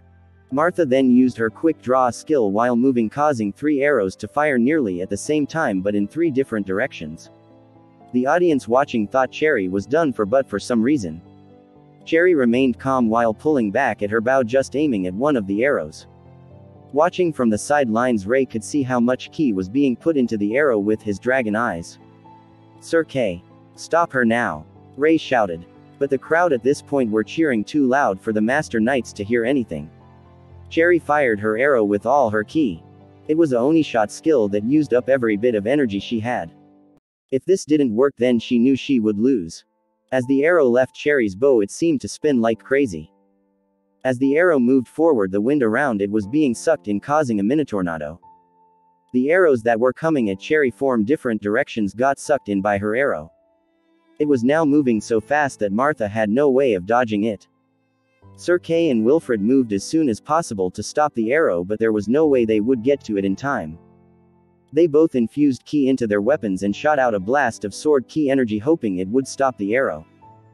As the ki energy hit the arrow, the power weakened and the tornado that went with it was no longer, but the arrow still had great strength and carried on moving forward. Martha closed her eyes as she knew there was nothing she could do but take the arrow head on. Cluck. The sound of the arrow piercing through armor and into the body was heard. Strangely though, Martha could feel no pain. How was that possible though, she thought? Had she passed on to the other side? Or perhaps it was the adrenaline in her body blocking the pain. Someone call a doctor here as soon as possible and make it quick. Wilfred shouted. Ah. So I did get hit by the arrow. Martha said to herself. If we hurry, we can still save the boy. Boy. Martha then opened her eyes and noticed that there was no arrow in her. Nothing, not even a scratch on her. As she scanned around the arena to look for what happened, she noticed Sir Kay and Wilfred were knelt down in front of her. Not only that, but there was a boy in black armor on the ground. Martha rushed over to the Master Knights, dreading for the worst. As she looked down, it was someone that she cared for dearly. It was Monk. While Cherry was gathering ki in her arrow as soon as Ray shouted for the Master Knights to take action, Monk moved in immediately, using his black sash footwork. Running as hard and as fast as he had ever done before. Monk managed to make it just in time to stop the arrow, taking the blow with his body. Instead of Martha. Monk, please don't die. Martha cried out as she knelt by his side and looked at his pale face. My Dragon System. Chapter 109 Powerhouse. A group of doctors had quickly come to the scene to take Monk away. Martha had insisted that she had to go with them. At first, they were insistent that she couldn't come, but she refused to move from the arena until they let her. In the end, Wilfred allowed Martha to head off to the medical bay with Monk. Wilfred quickly jumped up from the arena to the two announcers that were just off to the side slightly above the crowd. They were currently trying their best to calm down the crowd with small talk. Once Wilfred had informed them of the situation, they made an announcement. Everyone. We would like to let you know that unfortunately one of the contestants in the tournament has been injured, but fear not, the injury was not fatal and the student will be back in top condition in just a few hours. What this means though, is the next match between Monk and Jasmine. Jasmine will be declared the automatic winner. There had been incidents of this happen in tournaments of the past before.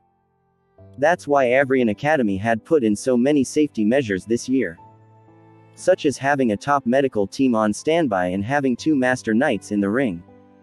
If Wilfred and Sir Kay hadn't been able to hit the arrow with their sword ki, then perhaps Monk wouldn't have been so lucky. After hearing that the wound wasn't so serious, the crowd quietened down and were ready for the last and final match of the day.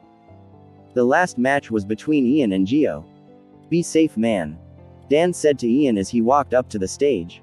Currently, only Dan, Kyle, Sloth, Badger and Ray were stood at the side.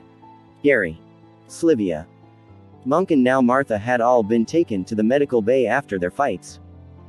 Go on, big guy, Badger and Sloth shouted.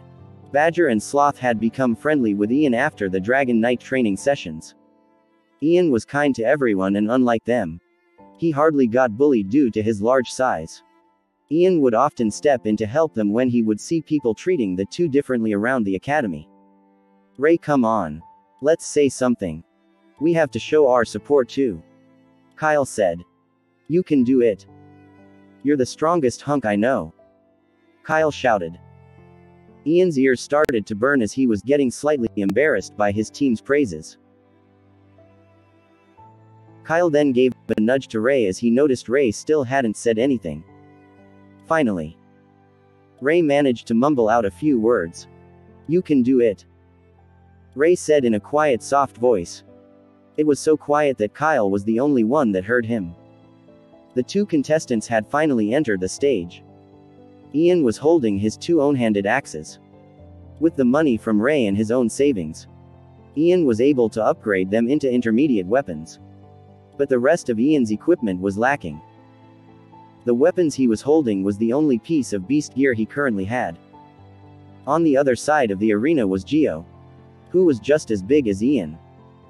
Geo wielded a heavy 2-handed axe.